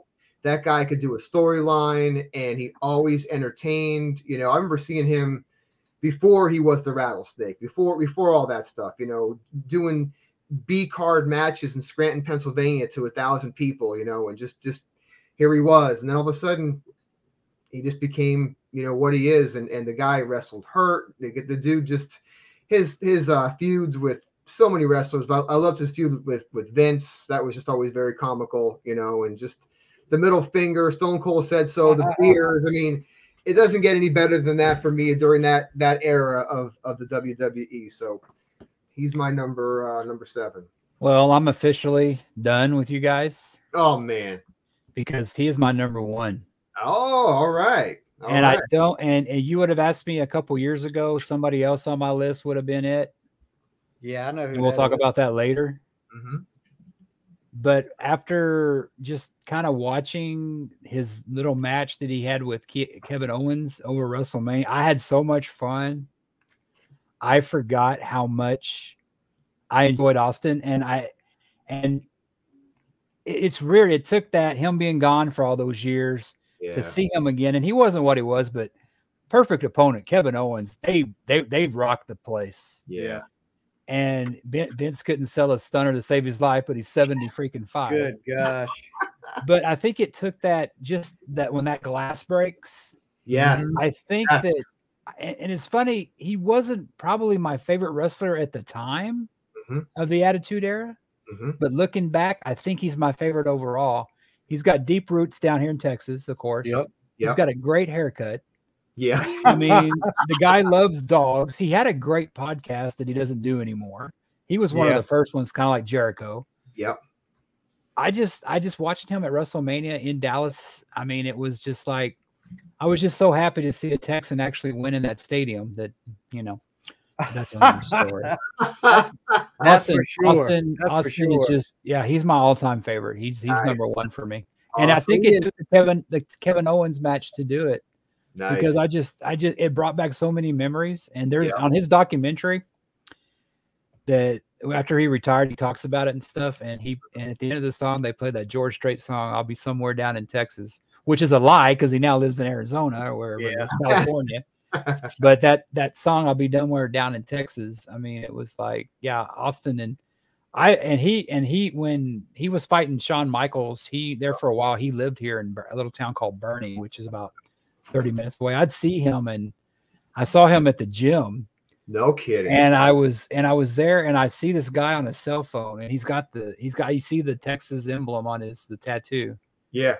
And so I'm in there doing cardio, and I walk out, and he's like just lifting weights, and he looks up at me with that stare. I'm like, "Please, sir, don't kick my ass," you know. But he was there. This is when he was still with Deborah, and I'd see him walking out together and stuff. And there was this kid that he was a special needs kid. And he was always talking. So he goes, "Jason, I saw Steve Austin at the gym." And I've heard story about him. He's a real, you know, jerk and all this stuff like that. Yeah. But he said that Austin was so cool with him and took the time. And you see him in interviews and like on the podcast, he seems like a good guy. You have to have I know why the WWE brought him back to interview. I mean, my least favorite wrestler of all time is probably Jeff Jarrett. And I watched some of that interview that he did with Jeff Jarrett, and they didn't like each other back in the day. Right. No, they did not. And it was like he made Jeff Jarrett seem interesting. He's like the Howard Stern of wrestling. Yeah. Was that on his that show on it's on I think that's Peacock. He interviewed with Jeff Jarrett because Jeff Jarrett's working for the WWE now. Okay. And I was never a Jarrett fan. He was probably my least favorite wrestler of all time. Yeah. But it was interesting. What's Steve's show called on Peacock? Broken something? Broken Skull. Yeah. I just watched an interview with The Undertaker. It was 2 hours, and I sat there just mesmerized. Doing shots of Jack. I'm like, this is great. You know, it was a lot of fun to watch. Yeah, it was good. He is my number 5. Nice. Oh, wow. I remember there's finally one that I have on y'all's list. Y'all got, I remember first time I saw him in person, and this was way, way before Stone Cold. This was Stunning Steve in WCW. And Wrestling Coliseum had the ponytail. Yeah. And I was like, and I remember reading about him from World Class because he had the big feud with Chris Adams. Dangerous Alliance, was that around that era? He was this was right when he first came in. He was there in no time, and he took the TV belt off Bobby Eaton. And I was like, something's, they're going to push this guy. Then of course WCW screws it up again. Fired him by FedEx. You speak of the Dangerous Alliance. Yeah. Now let me tell you something. Dangerously, yeah. You look at that freaking stable and put them up against any other stable in there. I mean, you had Rick Rude, you had Steve Austin, Bobby Eaton, Arn Anderson, and Larry Zbyszko, and then Medusa, and Paul Heyman. If they'd have stayed together longer, they'd have been right up there with the Horsemen. Absolutely. But it's another thing WCW screwed up. Another thing they screwed up with Austin. Yeah. They put him with Brian Pillman and made one of the best tag teams in WCW that stayed together no time. The Hollywood Blondes. Yep. I mean, they had the gimmick going when they came to the ring doing the camera. They worked well together, and then all of a sudden you just break them up. Yep. And I'm like, oh, my gosh. Makes no sense. That angle they had in WWE where Austin was breaking into his house. And Pillman had the gun. That was great. Yeah. Yeah. And did you see Pillman's wife? She passed away. Yeah. No. Yeah. Because have y'all seen Brian Pillman Jr.? He looks just like his daddy with the same haircut and everything. Oh man, he looks just like. But yes, also I still have my Austin 316 shirt. Oh. But this one is Stone Cold University on the front, and it's got Austin 316 on the back. Yeah. I still have that in the closet in there. I thought about wearing that tonight, but I don't have Warden's haircut to pull it off. But he's my number 5. Nice. So you're number 7, Warden. 7. My number 7? No, it's Joe's number 7. Oh, yeah, that's right. He just did Austin. Okay, my number 7. We talked about him already. He has a thing for coconuts. Snuka. Rowdy Piper. Okay. You got him on. When the wrestling album came out, and he did that song for everybody. I love that song. He was the best heel at the time. When he took that album and broke it over Captain Lou Albano's head. Manager. Yeah. It was Lou Albano. Yeah. Piper, and I didn't really know. I mean, I got into the WWE because of that because I'd moved on from World Class, and NWA really wasn't quite there. WWE was always like, well, that's the big time. They're so big they don't recognize anybody else. I mean, and I thought Piper, I didn't know he was in Mid-Atlantic or he was in NWA. Yeah. But oh my God, he was such a great heel. I mean, it's some of the stuff he said is just he couldn't get away with it now. I mean, he was great. Yeah. The line he's always going to be remembered for. Of course. Great movie. It was in the movie. I came here to chew bubblegum and kick ass, and I'm all out of bubblegum. Brian from Playlist Wars, you don't have to boycott the show. Warden saved us. So there we go. So he's not on y'all's list? No, he's not on my list. Not on my list either. Wow. No. Wow. I'm a little surprised that Dusty Rhodes was so low on Stevie's, because you talk about a top NWA guy. That's a little. You'll see why. That's a little. You know, the thing that, and I mentioned what I talked about with Dusty, that the booking part. Yep. That lowered me. Yeah. To me, that made him lower on my list than anything. I got you. So you're crazy about all that. That was also behind the curtain when you're a kid. You don't know these things. You don't know about that stuff. You have no idea who's booking what, who these guys are. Like, you know, when I found that out later on, I'm like, he was the booker? Like, this guy with all the scars on his forehead and bleeding everywhere, but it ended up backfiring on him. The thing that got him sent away because he didn't go straight from WCW to WWF. Okay. He had to go to Florida for a little while. It started like a little promotion down there. The thing that got him was that Saturday morning show when they tried to turn the Road Warriors heel, and everybody was still cheering for them, but they said, and Dusty said, well, let's do this. Take one of the spikes off your shoulder pad and jam it in my eye on Saturday morning with all these kids watching, and we'll get blood out of that. And the people at TBS went cuckoo. And you notice after that, I think Starrcade 88, when he teamed up with Sting against the Road Warriors, that was pretty much the last time you saw Dusty until he went to WWF, because they done told him, you're gone. Yeah. Wow. And we need to get to your number 7, man. We're gonna be having a Dusty My Rhodes number podcast, 7? man. Yeah. We've already talked about my number 7. Randy who's Savage, the Macho Randy Man. Savage. Oh, okay. Okay. Yeah. So we'll move right down to Joe's number 6. Number 6. This I kind of cheated on this one a little bit, only because I couldn't split these guys up, and we just talked about them, so I couldn't pick one over the other. But this is the only time I did this. I had to pick the Road Warriors because I can't see them as being ever single, But I think they were part of that time where, again, big guys, but the mobility that they had, the things that they could do, they were probably the biggest guys in wrestling at that time, size-wise. And what an amazing tag team. If I had to pick one, though, I probably would take Animal over Hawk, again, you couldn't make those guys heels. They were the fans loved them, whether they were good guys or bad guys. Again, so many of these guys that went from, WCW to WWE, WWF, where I didn't think it worked. I didn't like them when they went to the WWE. You just can't get that. You can't that whole thing with lightning striking twice. It just didn't happen.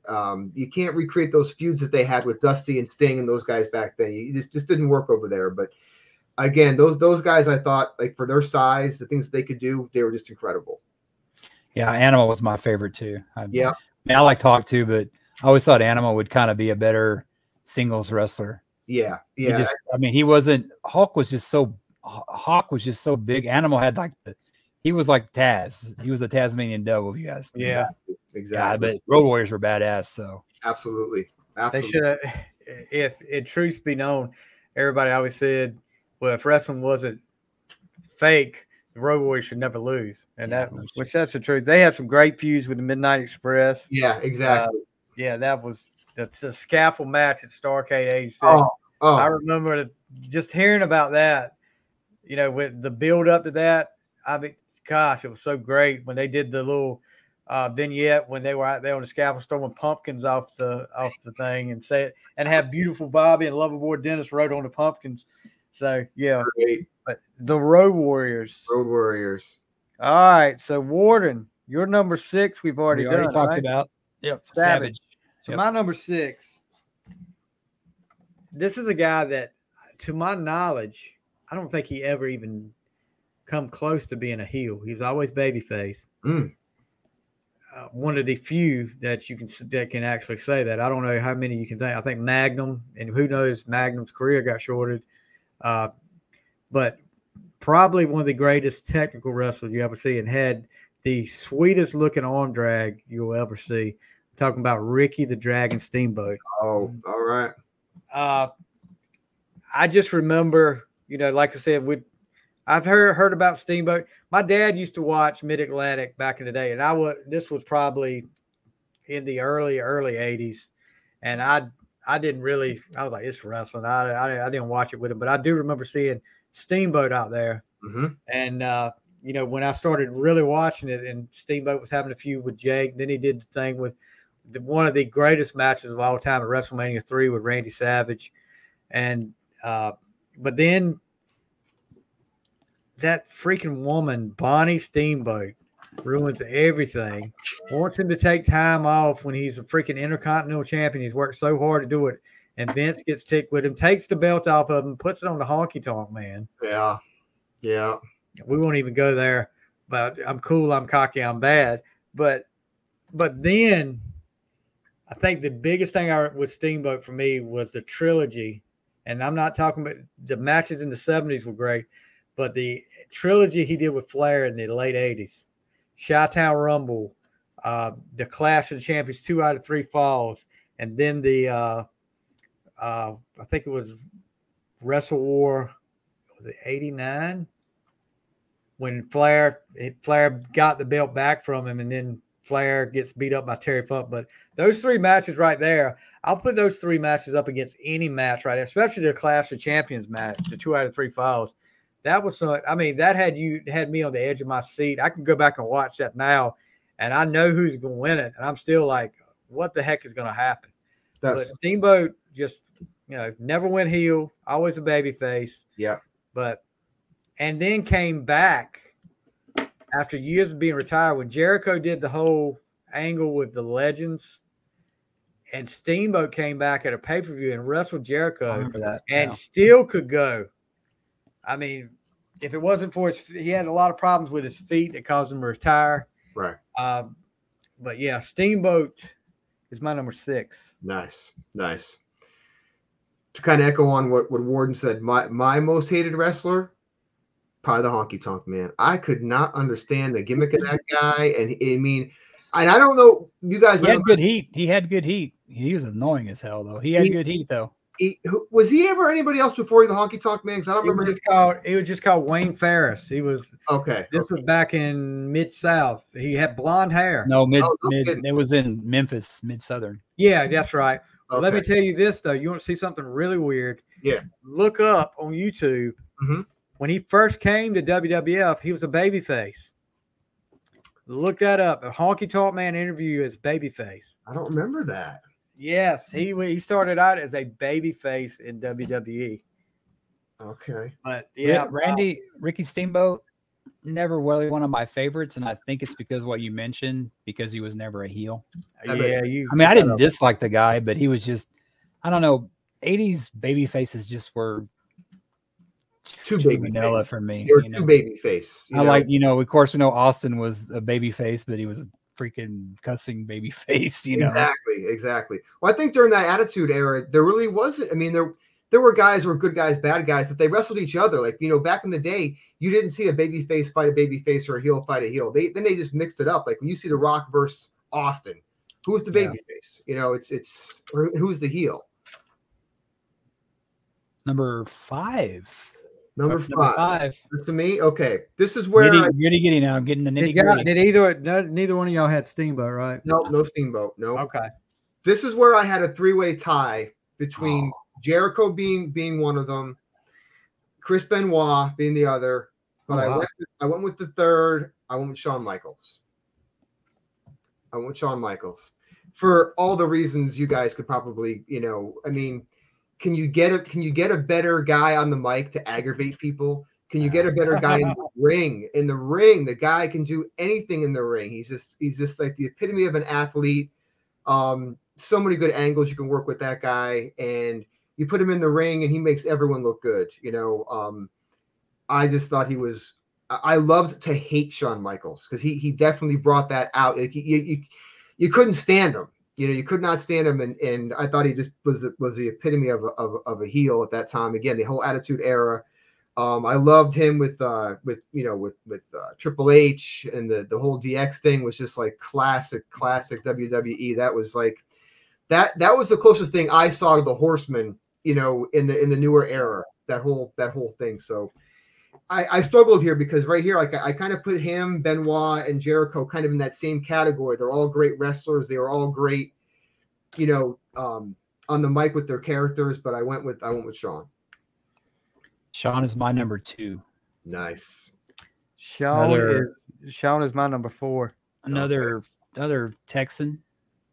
Yeah. We actually had a couple guests on a couple weeks ago when Brad and Barry Kling, they were in a paranormal group I belonged in back in the day. Mm-hmm. And their older brother actually went to school with Shawn, and we kind of talked about it and stuff. And now you never thought that somebody that small would become such a big star. And I remember him telling me, I was talking to Brad one time, I go, it's pretty damn cool when there's an action figure made out of you. I mean, you've made it. You're not really a rock star. Yeah. But that's pretty cool. HBK, I remember him wrestling in World Class. And I think it was Killer Brooks. Was it Killer Brooks maybe was his one or something like that. But I remember him wrestling here in San Antonio. I mean, kid with a dream, and then when he came to the Rockers and stuff, and yeah, I mean, maybe behind Hogan, NWO, the barbershop when he turns on Jannetty's got to be one of the greatest heel turns. Great. That's great. Oh and the classic line, Jannetty tried to escape. Jannetty's a coward. He tried to dive through that glass window to get away. I knew he was going to do that. Oh, I knew he would. They need it because Heenan was on that. You don't need each other. They're not going to break up. They need each other. Then when he kicked it, I knew he was going to do that. They don't. You don't need Jannetty. That was actually here in San Antonio. That was hilarious. That was here in San Antonio. He turned heel in San Antonio. I'll tell you what. I love listening to Bobby the Brain Heenan. Oh, some of the lines he comes up with. Him and Gorilla Monsoon. Yes. Talking about Shawn Michaels, I remember for that Royal Rumble that he won against Vicious. That was here in San Antonio, and I think it came close. I don't know if it beat the Cowboys record, Oilers record, for a preseason game here. Wow. But they were trying to get. I don't know if it did or not. But that was the same match that Austin kind of started. You can kind of see Austin because he was in the Rumble when he got eliminated, and he came back and eliminated Bret Hart. Yeah, nobody saw him. Yeah, but you talk about one of my favorite wrestling moments, seeing local kid Shawn Michaels. I mean, they couldn't write a better script. I mean, he was Michaels was, how do you put it? You could see that he had a lot of talent when he was with the Rockers. Yeah. And he, when he went out of his own, I was like, okay, whatever. But he surprised me that because he was one of those rare ones that a small guy that was making it, and he got when he got the belts off Bret Hart and the whole big feud with Bret Hart and the whole Montreal screw job. Yep. But when he did the DX stuff, that was I'm a mega DX fan. Me too. And when he came back with DX, he had been saved and he's kind of toned it down a little bit, but they were still hilarious. They still did some great stuff. Little People's Court, that was hilarious with Hornswoggle.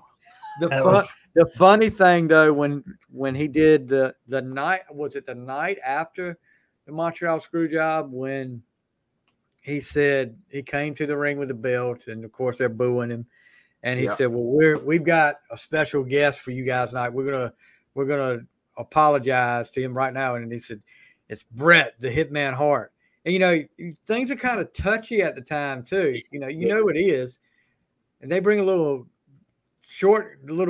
one of the how do you say it politically correct? A small person out there dressed like Bret Hart. Doing the whole deal like that and bring him to the ring, and I was like, "Oh my gosh, that was unbelievable!" But it was cool to see him and then Bret kind of make it up. Yeah. Even though Bret was totally wrong on that because he wasn't doing what was right for the business, in my opinion. So Bret screwed. I agree too. That whole thing. There's that whole controversy. Was that an angle? Was that for real? I mean, it looked pretty real to me. I mean, that whole thing, and then to hear about Bret, knocking Vince out backstage, when you see Vince walking down that hallway looking like he's been, just literally shattered. Yeah. But he was going to take the title to WCW. No, you can't have that happen. No, especially back in those days with kayfabe. The thing Bret needed to do was think about when his dad was running Stampede. Would Stu let the champion walk out of there, go to another company with the Stampede belt on? No, not a chance. And I don't know if he's on any of y'all's lists, but Bret's not the greatest there is, greatest there was. He was a good wrestler. Bret is, how do I put it? Bret was a great technical wrestler, but as far as best there ever was, best there ever will be, no. Bret is bitter as there ever is. Best bitter guy right now. Yeah. Which one are we on? 5? Number 5 for you. Yep. Me? Is another DX member. He was probably my favorite wrestler during the Attitude Era, and it's not my number 1. It's Triple H. I like Triple H. I liked him when he was with China. I thought they were really cool. Love China. I loved him in DX. Yep. I loved it when he turned on DX and said, "I can't carry y'all anymore." I loved it when he turned on Shawn when Shawn was back and stuff. I love that gimmick when they're doing the hot dogs and he's telling Shawn, "Hey, Mr. Fuji's over there, Mr. Fuji," and he goes running off. And Triple H is still, yeah. Triple H, he had the best, like, is this thing on? Give me that Triple H and that was a great intro. Him in China, that time. But I remember I went to a Cowboys game one time, and this is in the '90s, and I actually found a Triple H shirt, and I remember everybody was asking me on the bus, "Hey, where'd you get that?" Because you couldn't really, there for a while, you couldn't get heel shirts until they realized they could make money off it. Right. And I got it at some store. I don't know if it was a bootleg or what, but yeah, Triple H, yeah. And I hated seeing him retire. I when I talk about Triple H, I think they did Sting wrong. I think Sting should have beat Triple H. I think Triple H is almost kind of like Dusty in the fact that he puts himself over. I think he did great with Seth Rollins. I think he did great with Daniel Bryant, losing to those. But I think they really messed up with Sting. It was great seeing the NWO. You know why that was. You knew that wasn't going to happen. That was but that was wrong. Sting Mr. WCW is not going to beat Triple H at WrestleMania. Nobody cares but Vince. Exactly. But that was but when he had Motorhead open up, that was awesome. Yeah, man. That was. But we had this talk before, or actually, what podcast was it I was listening to? It was Foley's. They were talking about how Vince treated guys that came over from WCW. Yeah, and then they brought up the whole when Crockett bought out the UWF and they pretty much buried all the UWF guys, and the only ones that made it through there was, I think, Dr. Death, the Steiners, and Sting. But the thing is like Foley said, we're all working for the same company. Yeah. And the only time they didn't bury somebody coming over from another promotion was with the NWO. And you look how successful that was. Yeah. So, learn from that. But, yeah, Sting should have beat Triple H at WrestleMania, but we knew that wasn't going to happen. Yeah, absolutely. You're number 5, sir. We'll go back to that one for sorry. He was my number 3. Triple H is my number 3. He's my number. All right, good taste, brother. Love, same thing. DX, like I said earlier, to me, DX was the Four Horsemen, in the newer thing, and I think it was the same card in Scranton, PA, where I saw Stone Cold before he was truly Stone Cold.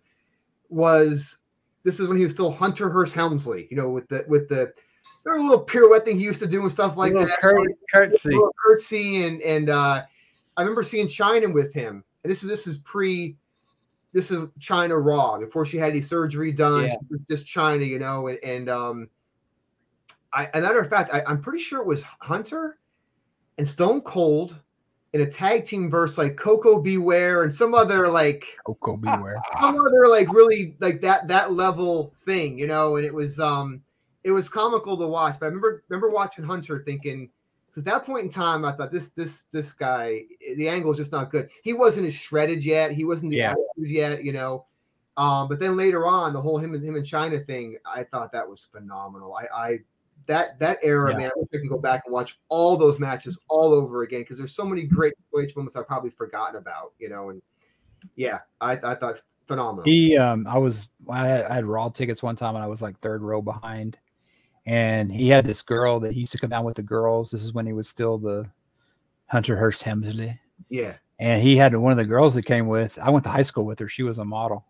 Wow. So I was looking. I was like, oh crap, that is her. Wow. And stuff like that. And it's like, man, that was pretty cool. But I remember him and Shawn were just talking in the ring. I go, guys, make it look real. You guys are fighting each other. Make it look real. Right. The Click did a lot of good. They kind of too. For him to come, he did not make my list. But for him to come back from some of the stuff that Vince did to him, buried him at WrestleMania against the Ultimate Warrior, then punished him for the whole Click send-off at Madison Square Garden. He couldn't punish Michaels. He couldn't punish Nash and Hall because they were leaving. So because Triple H was supposed to win King of the Ring, I think, that year. Yeah. And he takes that away, that big push away from him. But Triple H didn't complain or anything. He just did his job, and it got him where he was. So he might be, who knows, he may be in charge of the company soon. So let's see.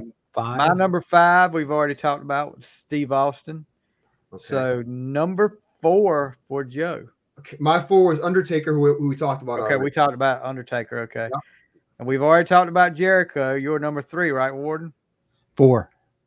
Jericho's my number 4. Yeah, we already talked about Jericho. We already talked about Shawn Michaels.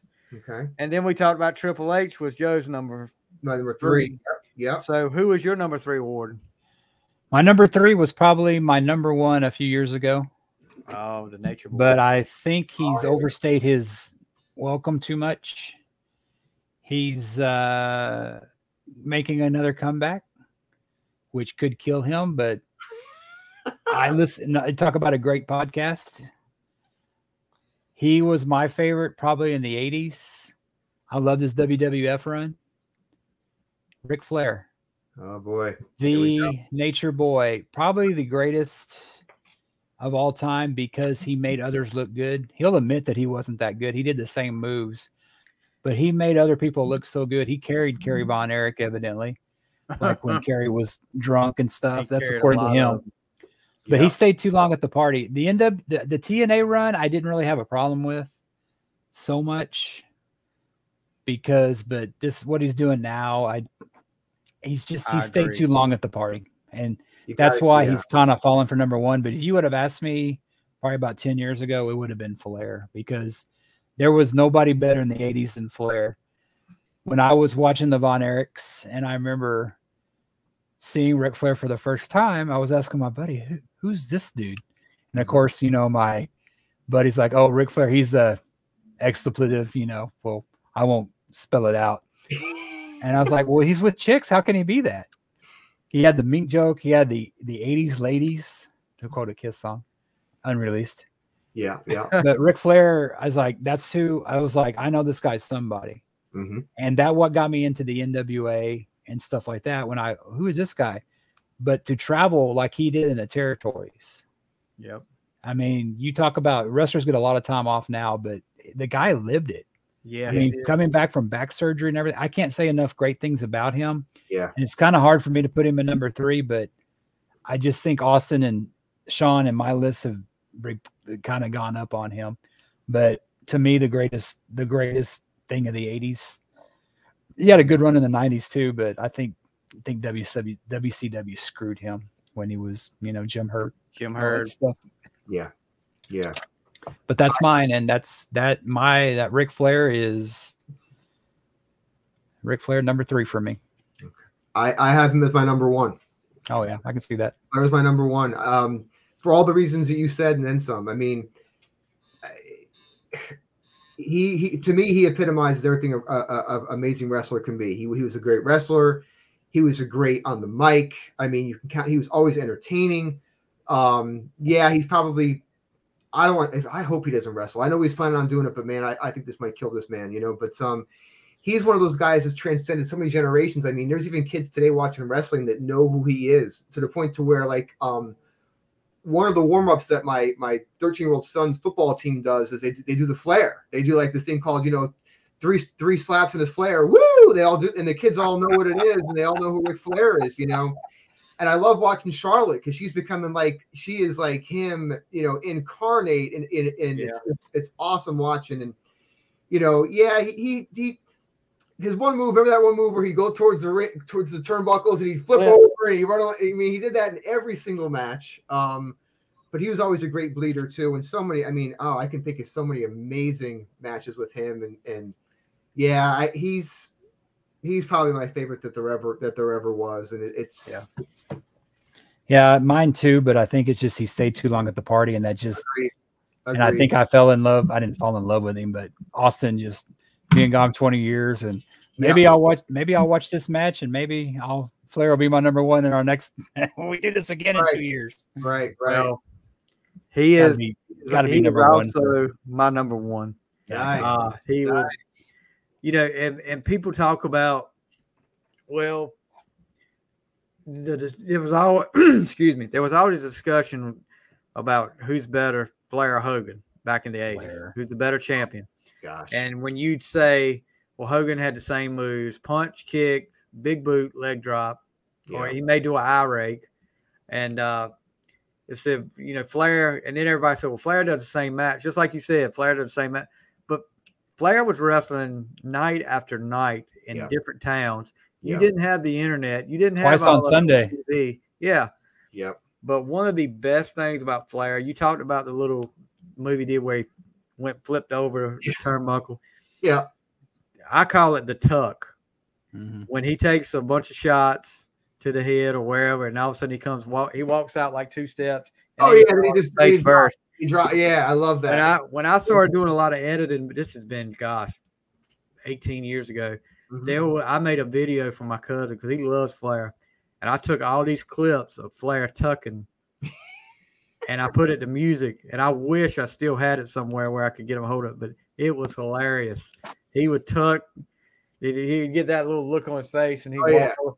And there was one where he was outside the ring at a high school, and he was fighting Wyndham, and Wyndham had hit him, knocked him over the rope, and he walked out of the ring, and he had that look. But Arn Anderson was ringside. Arn Anderson grabbed him around from behind, around his waist, and Flair did like this, and Arn Anderson let him go. He took 2 steps, and he still did it face first right on the gym floor. Oh my God! And Arn just started doing like this. Oh but my yeah, God. I mean, this was a guy you loved to hate. Yeah. You watched every week to see Flair lose. You wanted to see Flair lose, but the Joker would. I mean, he was so talented on the mic. Yeah, I agree, Ward. He's probably he has stayed too long. Yeah. This really worries me. But you know what? A lot of the comments you see from other wrestlers, and I think Flair's made the quote: "If I die in the ring, so be it." He took a couple bumps from Jay Lethal. That was pretty cool. I mean, yeah, that's another guy that did impressions of Ric Flair. It was great. In TNA. Yeah, that exchange between them and TNA was great.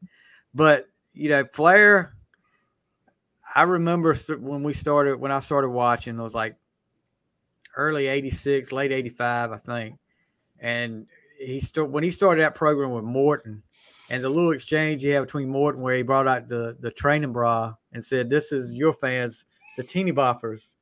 Can you imagine that happening today? No. There's so many things that just couldn't happen today, But Flair, there was also one exchange that I go back and I think I have it on YouTube, where that was another thing I did.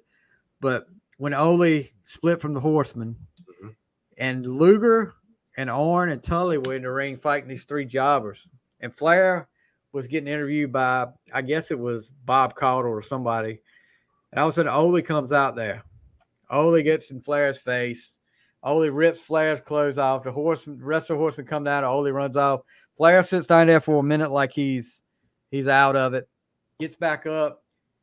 You know how the gym doors, like you have double gym doors where you can go out of one side and come in the other? Yeah. Yep. Flair takes off running out one door and comes right back in the other. His face is red as a beet. And he goes off. He starts going off. But, so many classic Flair moments. He's a great entertainer. Yep. And a great wrestler. Come back from everything he's came back from. So. Awesome. My number 3 was Arn Anderson. Oh, So, Joe, your number 2. My number 2. Okay. This is a guy that has reinvented himself so many times. Never seen a man abuse his body more and just the risks this guy took for the love, I guess, of the sport. Mick Foley. Wow. Mick Foley. I mean, this dude, Cactus Jack, Mankind, Dude Love. You just, it goes on and on. I mean, and I think about the Hell in the Cell going off that. I mean, taking chair shots from The Rock, it just insane, Losing an ear. Exactly. Teeth. A tooth coming out your nose.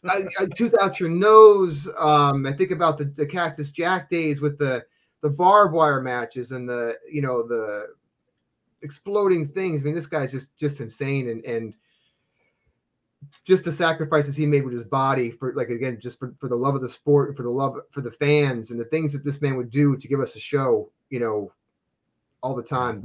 He makes definitely my number 2. His book was awesome. Have a Nice Day. Very so great. good. Great. Very He gets intelligent. Yes. Ric Flair cut him down, saying, Not man. I didn't think that was necessary. It was. They're different styles, but there's a hardcore audience too.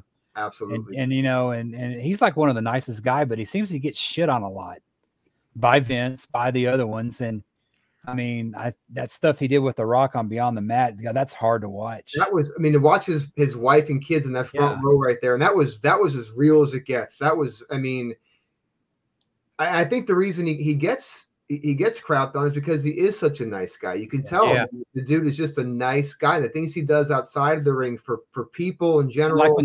When Tony Schiavone said that stuff about Matt, that was I Bischoff, wasn't it? No, that was Tony Schiavone. Bischoff told Tony Schiavone to say it. Oh yeah, that's right. It was like, I liked him. I liked him as dude. That's love. playing He with was somebody's livelihood. He was fun. I loved him as Cactus Jack. Great hero. Bang bang. And it's just when he got those cheap pops and stuff. Yeah. And I remember that he's one of the few wrestlers that could go to toe with like Triple H. Yep. Yeah. And it's just him and The Rock. That stuff was hilarious. Just when It's Your Life and Yes. Yeah. Did The Rock did The Rock make any of our lists? I didn't make mine. He didn't make mine. No. Steve and I talked about this a few weeks ago when we first talked about doing this thing. I wasn't a fan of like Hulk and The Rock and the big. I like The Rock. Yeah. They just don't. As a heel. Yeah.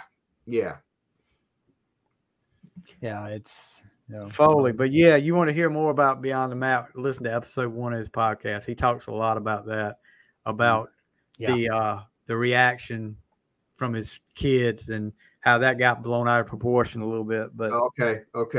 But he did not make my list. Okay. So number 2 for Worden was Shawn Michaels. Okay. So my number 2, and we've already got your number 1 up here. So this will close it out right here. My number 2 is another guy that Flair made. One of these guys that went from one extreme to the other, reinventing himself, and came from UWF, was one of the few survivors. And I'm talking about Sting. Going from the bleach blonde surfer dude to the Crow. Yeah. That Clash of Champions 1 with him and Flair that went to a time limit draw. Mm-hmm. You hear Sting talk about it. Flair made it for me, but Sting carried it to another level with himself. He was Mr. WCW. He was always loyal to him as long as they were around. He always, Vince had made offers to him. He had to have it. Yeah. Vince, a big dude, face paint. Vince had to love that. Yeah. Dude can still go today. Dude's still doing good today. Yeah. Yeah. He's at AEW with Darby Allin. Mm-hmm. And who knows what would have happened in WWF if he hadn't got hurt against Seth Rollins. Right. I was always hoping, and I was hoping when he finally went to WWF for a WrestleMania match, Sting and Undertaker. Cool. Can you imagine the build-up for that? Mm-hmm. And that would have been incredible. And I think it was headed that way because he said when Sting got hurt against Rollins, he said, if I have this surgery, it'll be over. Mm. But I'm holding out hope for another match. And I think he was talking about The Undertaker. But, he finally got the belt against Flair. Mm-hmm. The big rivalry with Flair. I mean, that was always back and forth. That was like when Dusty left, it turned into Sting and Flair. Yep. And people were always talking about Luger because Luger had the better physique and all this. Sting could out wrestle Luger. Absolutely. Yeah. Absolutely. I mean, Luger had his move. No offense to Luger, but Luger was. Yeah, but Luger had better hair, dude. That's what's important. Man. Come on. You want to? Hey, you want to do a drinking game, Warden? No, I don't drink anymore. I don't drink anymore. Okay, I gave it up. Yeah. Anybody out there wants to do a drink game? Watch a Lex Luger match, and take a drink every time he readjusts himself. Hey, you got a body like that, dude. I'd be doing it too. I'd never leave the house, probably. He's constantly reaching down there, dude. Hey, man. True. It's true. You mentioned it the other day. I was watching. I've been going through all these old Starcades. I don't know, Stevie. You mentioned Nikita Koloff than that. I think your next list may be a little bit off color. Yeah, maybe. But yeah, there's stuff like that when I've been, following wrestling for years, and some of these people that you follow on Twitter and Facebook, they point this stuff out to you, and you're like, nice. Really? Who took the time to come up with this? Right. So that does our top 10 wrestlers list. All right. So let's look at, to recap, let's do Joe's. Okay. Number 10, Randy Savage. Mm-hmm. Number 9, Snooker. Mm-hmm. Number 8, Arn Anderson. Number 7, Steve Austin. Number 6, the Road Warriors. Number 5, Shawn Michaels. Number 4, The Undertaker. Number 3, Triple H. Number 2, Mick Foley. Number 1, Ric Flair. Then Worden. Kevin Von Erich at number 10. Kevin Nash at number 9. You got to thank for Kevin's. Jake Roberts at number 8. Roddy Piper. You saved us on that at number 7. Yeah. Randy Savage at number 6. Triple H at number 5. Jericho at number 4. Ric Flair at number 3. Shawn Michaels at 2. And Austin at 1. And then mine, The Undertaker at 10. Chris Jericho at 9. Dusty Rhodes at 8. Randy Savage at 7. Ricky Steamboat at 6. Steve Austin at 5. Shawn Michaels at 4. Arn Anderson at 3. Sting at 2. And Ric Flair at number 1. Wow, so 2 Ric Flairs, number 1. So Flair made all of our list. Yeah. Austin, did Austin make your list? Austin made all of our list. Yep. Michaels made all of our list. Arn Anderson didn't. Arn Anderson made me and Joe's. Undertaker made me and Joe's. Let's see. Triple H made Worden and Joe's. Savage made all of our list. Steamboat, no. Road Warriors, no. Piper, no. Yeah, so we had some overlapping stuff. Yep. So what we'll do now is we'll put these lists out and we'll see who did it best according to the people. The people. J-A-W. Joe? Yeah, Jason Allen Worden. Joe. Mine is not that good. SLF. I think it's pretty telling for the state of wrestling today that our lists, all of our combined lists, feature very few guys that are still wrestling. Yeah, Jericho. Except for Chris and maybe Ric Flair, maybe if we want to count that, That's it. Yeah. And like I was saying, it's kind of tough to watch now. I mean, there's some characters out there, but I'm not going to put Roman Reigns or Seth Rollins or even Cody on a list like this. Not yet. Anyway, maybe someday, maybe 10 years from now, Cody makes this list, but probably not. Probably not. Not over these guys. Yeah, he would have to really, really do it. So that's going to do it for tonight. I mean, we've had a 2-hour show, which has been great. I've enjoyed it. Joe, we'll have you back on again soon.